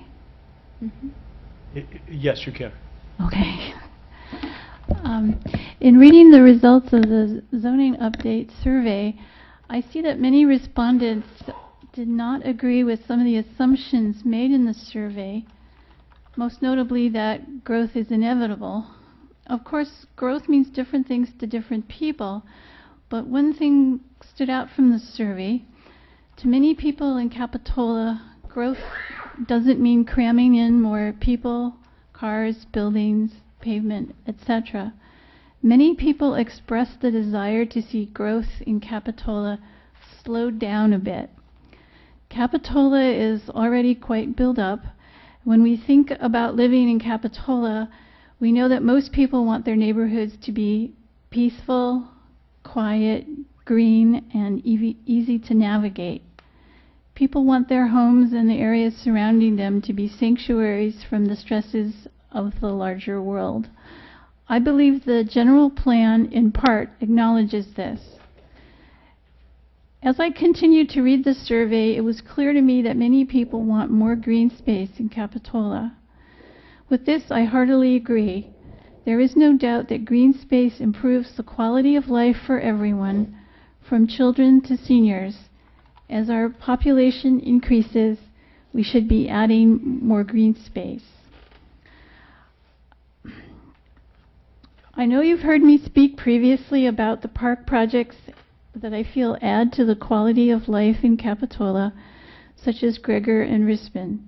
With those parks in place, I hope we can together move forward to a future in Capitola that demonstrates that growth requires a careful stewardship of our green space. Thank you. Thank you. When we get past the public, I kind of didn't get a chance I think we can go there now if you to like. address the question of more issues that maybe we can discuss tonight. I wanted to, since there might not be a joint meeting again, I wanted to discuss issue 18 briefly. That's the one about the appeal by the City Council of a Planning Commission decision. So Capitola has had a history of independent City Council, and this survey really reinforces that, because basically apparently a Superior Court judge in Fresno or Los Angeles or someplace said the City Council can't appeal Planning Commission decisions, and the majority of the City Council said leave our ordinance just the way it is. So I like that of sort of thumbing your nose at the decision. So I really don't know why we have this one on here anyway. As far as I mean, has the city attorney made a recommendation that we need to follow here, or? We have conferred with the city attorney. I think it's a question of how we want to handle it. My understanding is the past practice and the way it's outlined in the code is a city council person could appeal any planning commission decision as a council member without paying a fee, and they can also sit and make a vote on that item. If I'm not mistaken, the court case that you referred to said you can't also vote on an item that you're appealing. The judge went off on the idea that if you appeal it, you're not unbiased, but apparently he doesn't know that when you run for office, you spend weeks and months explaining to all the electorate what your views are on some of these issues. So you're not, the city council people aren't unbiased to start with. I mean, the Rispin, for example, I mean, that's the newspaper asks you questions about it. It's on and on.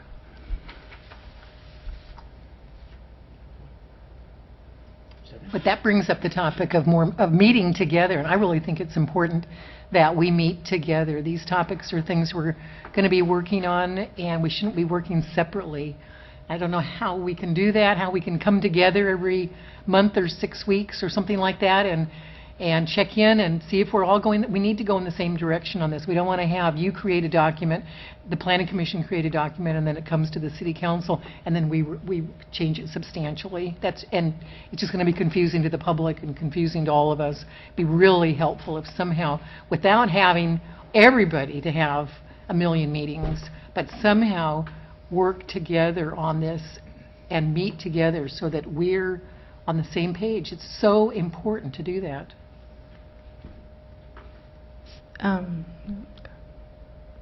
was just going to explain further the call-up process that could be utilized. A call-up process, when the Planning Commission makes a decision on an item, the City Council, if we had a call-up process, they could call up an issue, and you could either call it up based on a majority of, you can codify it so that it requires a majority of City Council members to call it up, or that a sole City Council member could call up an item. And what it does, instead of highlighting issues that a City Council member might have with the process, it gives the City Council the authority to make the final review on the process.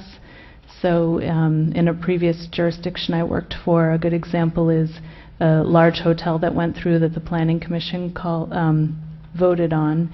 And the City Council, because they didn't necessarily have disagreement between what the Planning Commission approved, but they knew there were so many concerns within our community that they wanted to have the last view, like to look over the whole application and add any additional conditions that were necessary or design modifications. So in that situation, it works, and in that instance, when you have otherwise, what Rich was referring to with the existing appeal process, if a city council member were to appeal, they'd have to remove themselves from the decision body and wouldn't really be able to participate other than, being the appellant on the case. So when does this apply to the public? Well, the public can actually appeal any decision by themselves. So it's a public right for anyone to appeal a planning commission decision to the city council, right? Mm-hmm. Is that true? Yes. Is that inside coastal zone or at any time at our city? Anywhere. Okay. Yeah. Why is the council member any different? Well, the difference is the council member can't continue to act as a council member and decide on the issue to hear the appeal. Yeah, they have a vote. That's the difference. They have a vote and a citizen doesn't. So what you're suggesting then is that it'd be able to be appealed to the council, but it would take a vote of the council of 3 to actually put it on the agenda? So the appeal process would remain in the code, as any member of the public can appeal.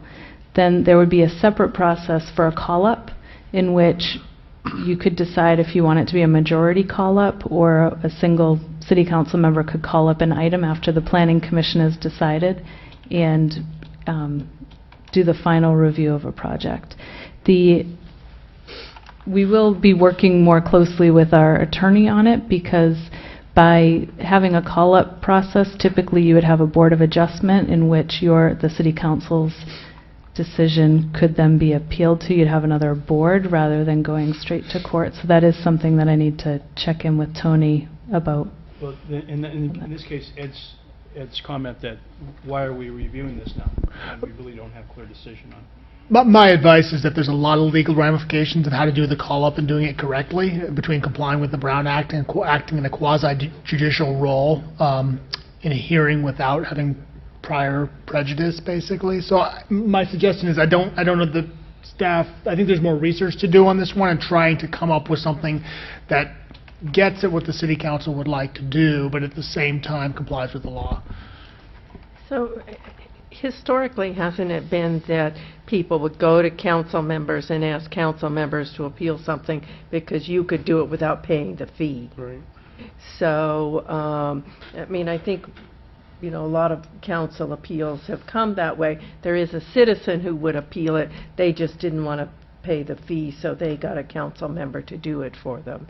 So the citizen would still always have the opportunity to do it and pay it's a pretty minor fee. So then am I understanding it correctly, is a call-up just an end run around a council member not being able to vote?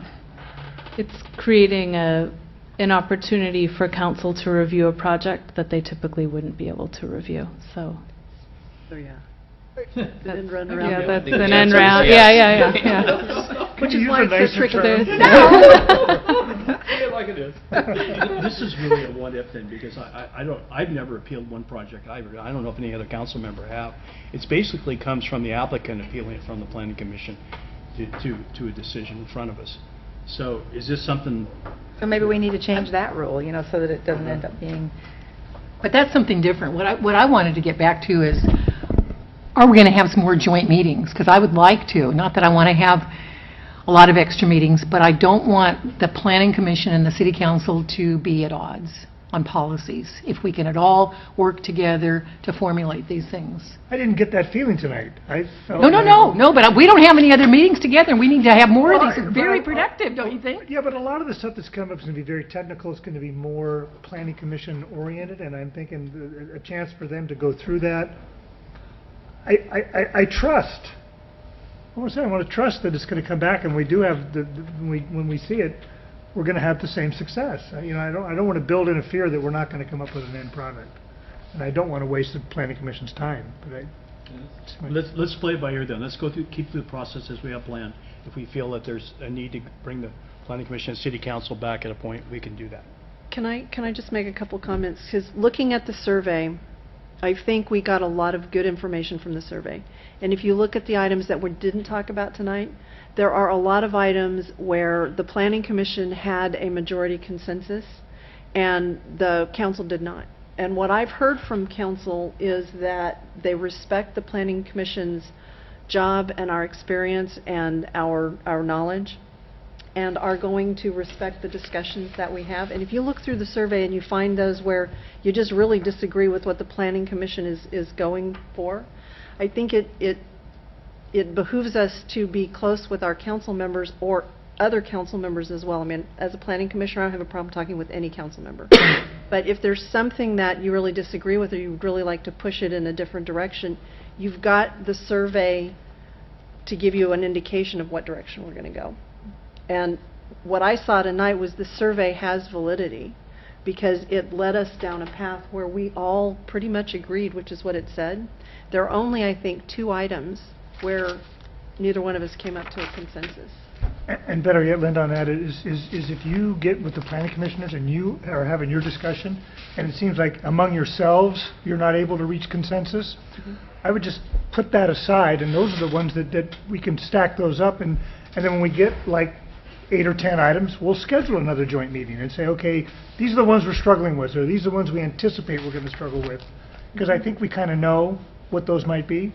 And then it would be, boom, we schedule another meeting and we do this again and we work through it. Is it in the Fair Processing Act that it's required that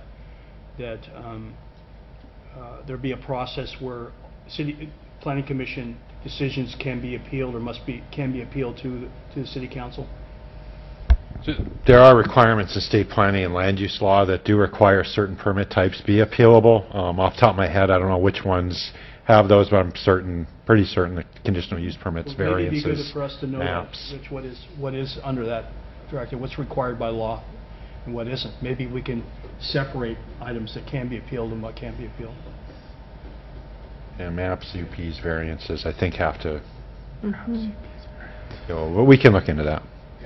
Yeah, I think also if we could figure out a way where the appeal process didn't appear to pit a planning commission or the planning commission against a single council member, if we could figure out a way to adapt or change our procedure for that, it might and it might be that you can't ask a council member to do it. You have to do it yourself. If you want to appeal it, you have to do it yourself.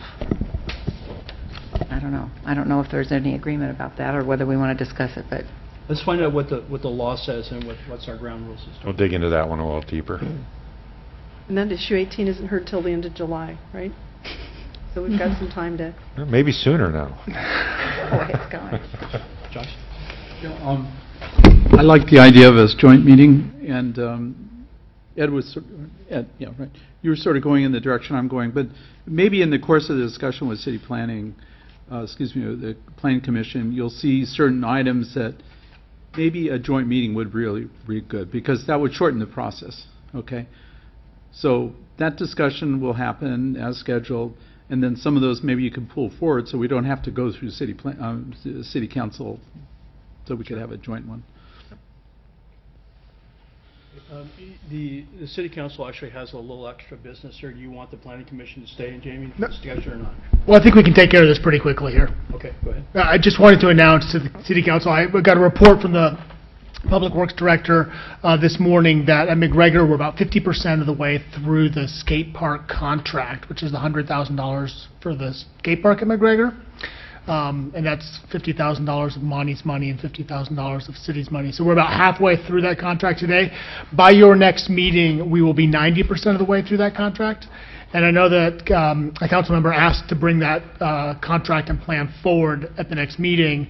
I just wanted to notify you that if you do want to hear that, my suggestion would be to schedule a special meeting between now and then. Otherwise, I think the cat's out of the bag by next meeting. Ted? I'd like to make a request to withdraw my request to have that put on the agenda for the next meeting. Okay. That settles it. All right. Thank you. Okay. Thank you all. Thank you. Thank you, Katie. Thank you to Thank you, staff. Katie, for Great job. Rich. Great Oh, job. I am sure what they have a bad Only box 2 of mistakes. them. Yay. Oh, would you cut that out? You know, and I'm just. Typos. Typos. Yeah. That's right. We got to keep Ed Newman on his toes. I-